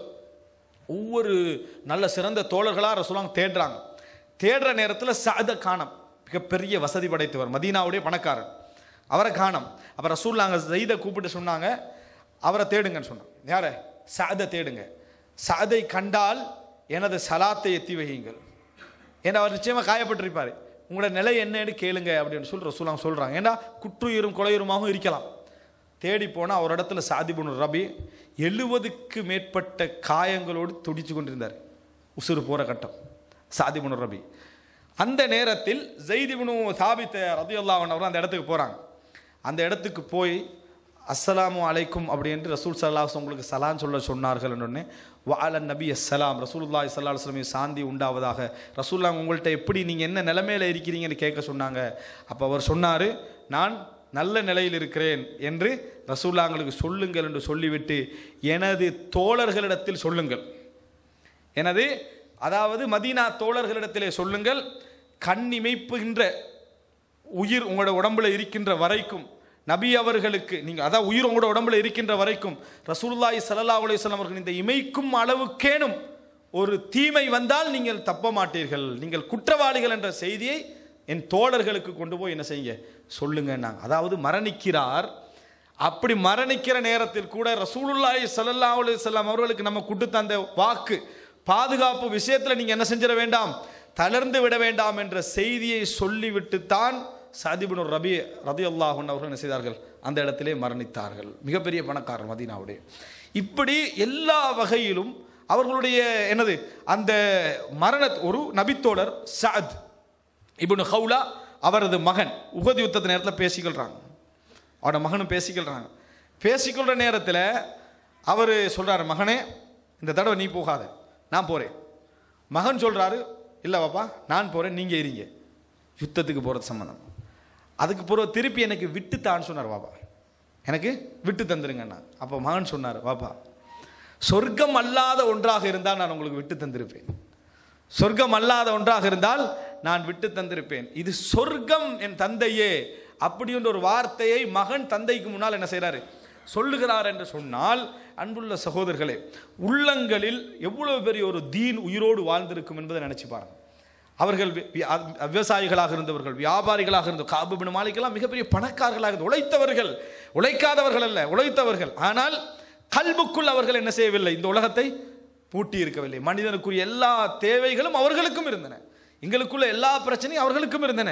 அவர்களும் சம்பாதித்தார்கள். ஏன் சஅத் ரலியல்லாஹு அன்ஹுடைய மரணத்துக்கு பின்னால் வந்த முதல் பிரச்சனையே சொத்து பிரச்சனை தான். முதலாவது வந்த பிரச்சனையே சஅத் ரலியல்லாஹு அன்ஹுடைய சகோதரர் என்ன செஞ்சார், எல்லா சொத்தையும் எடுத்துடுறாரு. அவருடைய மனைவி முறைப்படுறாங்க, எல்லா சொத்தையும் இவருடைய பெரிய தந்தை சிறிய தந்தை எடுத்துட்டாங்கன்னு சொல்லி பிள்ளைகளுடைய. அப்ப சொத்து இருந்தது இல்லாமல் இல்லை. ஆனால் மறுமை என்ற அழைப்பு வந்தவுடன் அப்படியே போட்டு என்ன செஞ்சாங்க, போனார்கள். பாருங்கள், அந்த தியாகம் தான் நமக்கு மத்தியில் என்ன செய்ய வேண்டும், வர வேண்டும். அவர்கள் மட்டுமல்ல சகோதரர்களே, பிற்காலத்தில் எல்லாம் நீங்கள் எடுத்து பார்த்தீங்க என்று சொன்னால் ஒவ்வொரு நபித்தோழர்களும் ஒவ்வொரு இமாம்களுடைய லைஃப் சுருக்கமாக சொல்லி முடித்துக் கொள்கிறேன். சிம்பிளாக பாருங்கள், நம்ம படிக்கக்கூடிய இமாம் புகாரி மரணம் என்பது தன்னை இந்த உலகத்தில் பொறாமையும் போட்டியும் வளர்ந்த உடனே அவர் கேட்ட முதலாவது துஆ என்ன, யாரெல்லாம் இந்த பூமி எனக்கு நெருக்கடி ஆகிட்டு என்ன செய்ய அழைத்துக்கொள் சொல்லி அடுத்த நாள் அவர் என்ன செய்தார், இமாம் புகாரி அவர்கள் மரணித்தார்கள். இமாம் முஸ்லிம் அவருக்கு சொல்லப்பட்ட ஒரு ஹதீஸ் அவருக்கு மறந்துட்டு, நீங்க சொன்ன செய்தி தான் சொல்லப்பட்ட நேரத்தில் கவலையோடு தன்னுடைய லைப்ரரிக்குள்ள போறாரு, புத்தகங்கள் எல்லாம் இரவு ஃபுல்லா பெறட்டுறாரு, ஈத்தம்பழம் சாப்பிட்டு கொண்டே இருக்கிறார். காலையில மரணம். அவர்களுடைய மனதில் இருந்த ஹிம்மத் வேறு. இமாம் இப்னு தைமியா ரஹிமஹுல்லாஹ் அவர்கள் சிறைச்சாலையில் இருக்கிறாங்க. சிறைச்சாலையில் இருக்கிற ஒவ்வொரு நேரமும் நல்லா தான் இருந்தார். ஆனால் ஒரு தடவை எந்த புத்தகங்களும் கொடுக்கப்படாமல், எழுத்துக்கான வாய்ப்பும் கொடுக்கப்படாமல் இருந்தார். அடுத்த கொஞ்ச நாட்களே என்ன செஞ்சிட்டாரு, இமாம் இப்னு தைமியா மரணித்து விட்டார். இமாம் தஹபி சொல்கிறார், அவர் ஒவ்வொரு முறை சிறையில் அடைக்கப்பட்ட நேரம் அவருக்கு அது வரல. என்றைக்கு தனது இன்பங்களை விட்டு அவர் தடுக்கப்பட்டாரோ அன்றைக்கு மௌத்தாகிட்டார். எந்த இன்பம், இந்த மார்க்க அழைப்பு பிரச்சாரத்தின் அவர் தடுக்கப்பட்டவுடன் அவர் என்ன செய்கிறாரு, மௌத்தாகி விடுவார். இப்படி எத்தனையோ நல்ல மனிதர்களுடைய இமாம் இப்னு கதீர் ரஹிமஹுல்லாஹ் அவர்கள் விளக்கு அணைகின்ற பொழுது அவருடைய பார்வையை மணைஞ்சி மரணித்தார் என்றதை என்ன செய்கிறோம், பார்க்கிறோம். இப்படியான மரணங்கள் எல்லாம் அவர்கள் உலகத்திலும் வாழ்ந்து சிறந்த முறையிலும் இருந்தாலும் கூட ஏற்பாடுகளோடும் எதிர்பார்ப்புகளோடும் தயாரிப்புகளோடும் அதாவது மரணத்தை நோக்கி இருந்ததனால் அவர்களுடைய மரணங்கள் என்ன செய்து விட்டன, அல்லாஹு தாலா விரும்பிய அமைப்பில் அவர்களுக்கு என்ன செய்தன வந்துவிட்டு. நம்ம அல்லாஹ்விடத்தில் அடிக்கடி நம்ம கேட்க வேண்டிய துஆ தான் ஹுஸ்னுல் ஹாத்திமா, சிறந்த இறுதி முடிவு. சிறந்த இறுதி முடிவு தான் நமக்கு பெரிது. அதுக்கான தயார் நிலையோடும், யாரெல்லாம் நல்ல முறையில் வாழ வச்சுட்டு கடைசி நிலையை உனக்கு திருப்தி இல்லாத ஒரு மரணமாக ஆக்கிட்டாண்டா மறுமையில் நம்ம இவ்வளோ காலம் எடுத்த எந்த முயற்சிக்கு எந்த பிரயோஜனம் இல்லாமல் போய்விடும். அல்லாஹு ரப்புல் ஆலமீன் எம் அனைவர்களுடைய உள்ளத்தையும் அந்த மறுமை நாளை எதிர்பார்த்த அமைப்பில் எங்களை வாழச் செய்து மரணிக்க செய்வானாக. ஹதமா இந்தி வல் இல்மு இந்தல்லாஹ் வ அகூலு கௌலி ஹாதா வ அஸ்தக்ஃபிருல்லாஹ் லி வ லக்கும். அஸ்ஸலாமு அலைக்கும் வரஹ்மத்துல்லாஹி வ பரகாத்துஹு.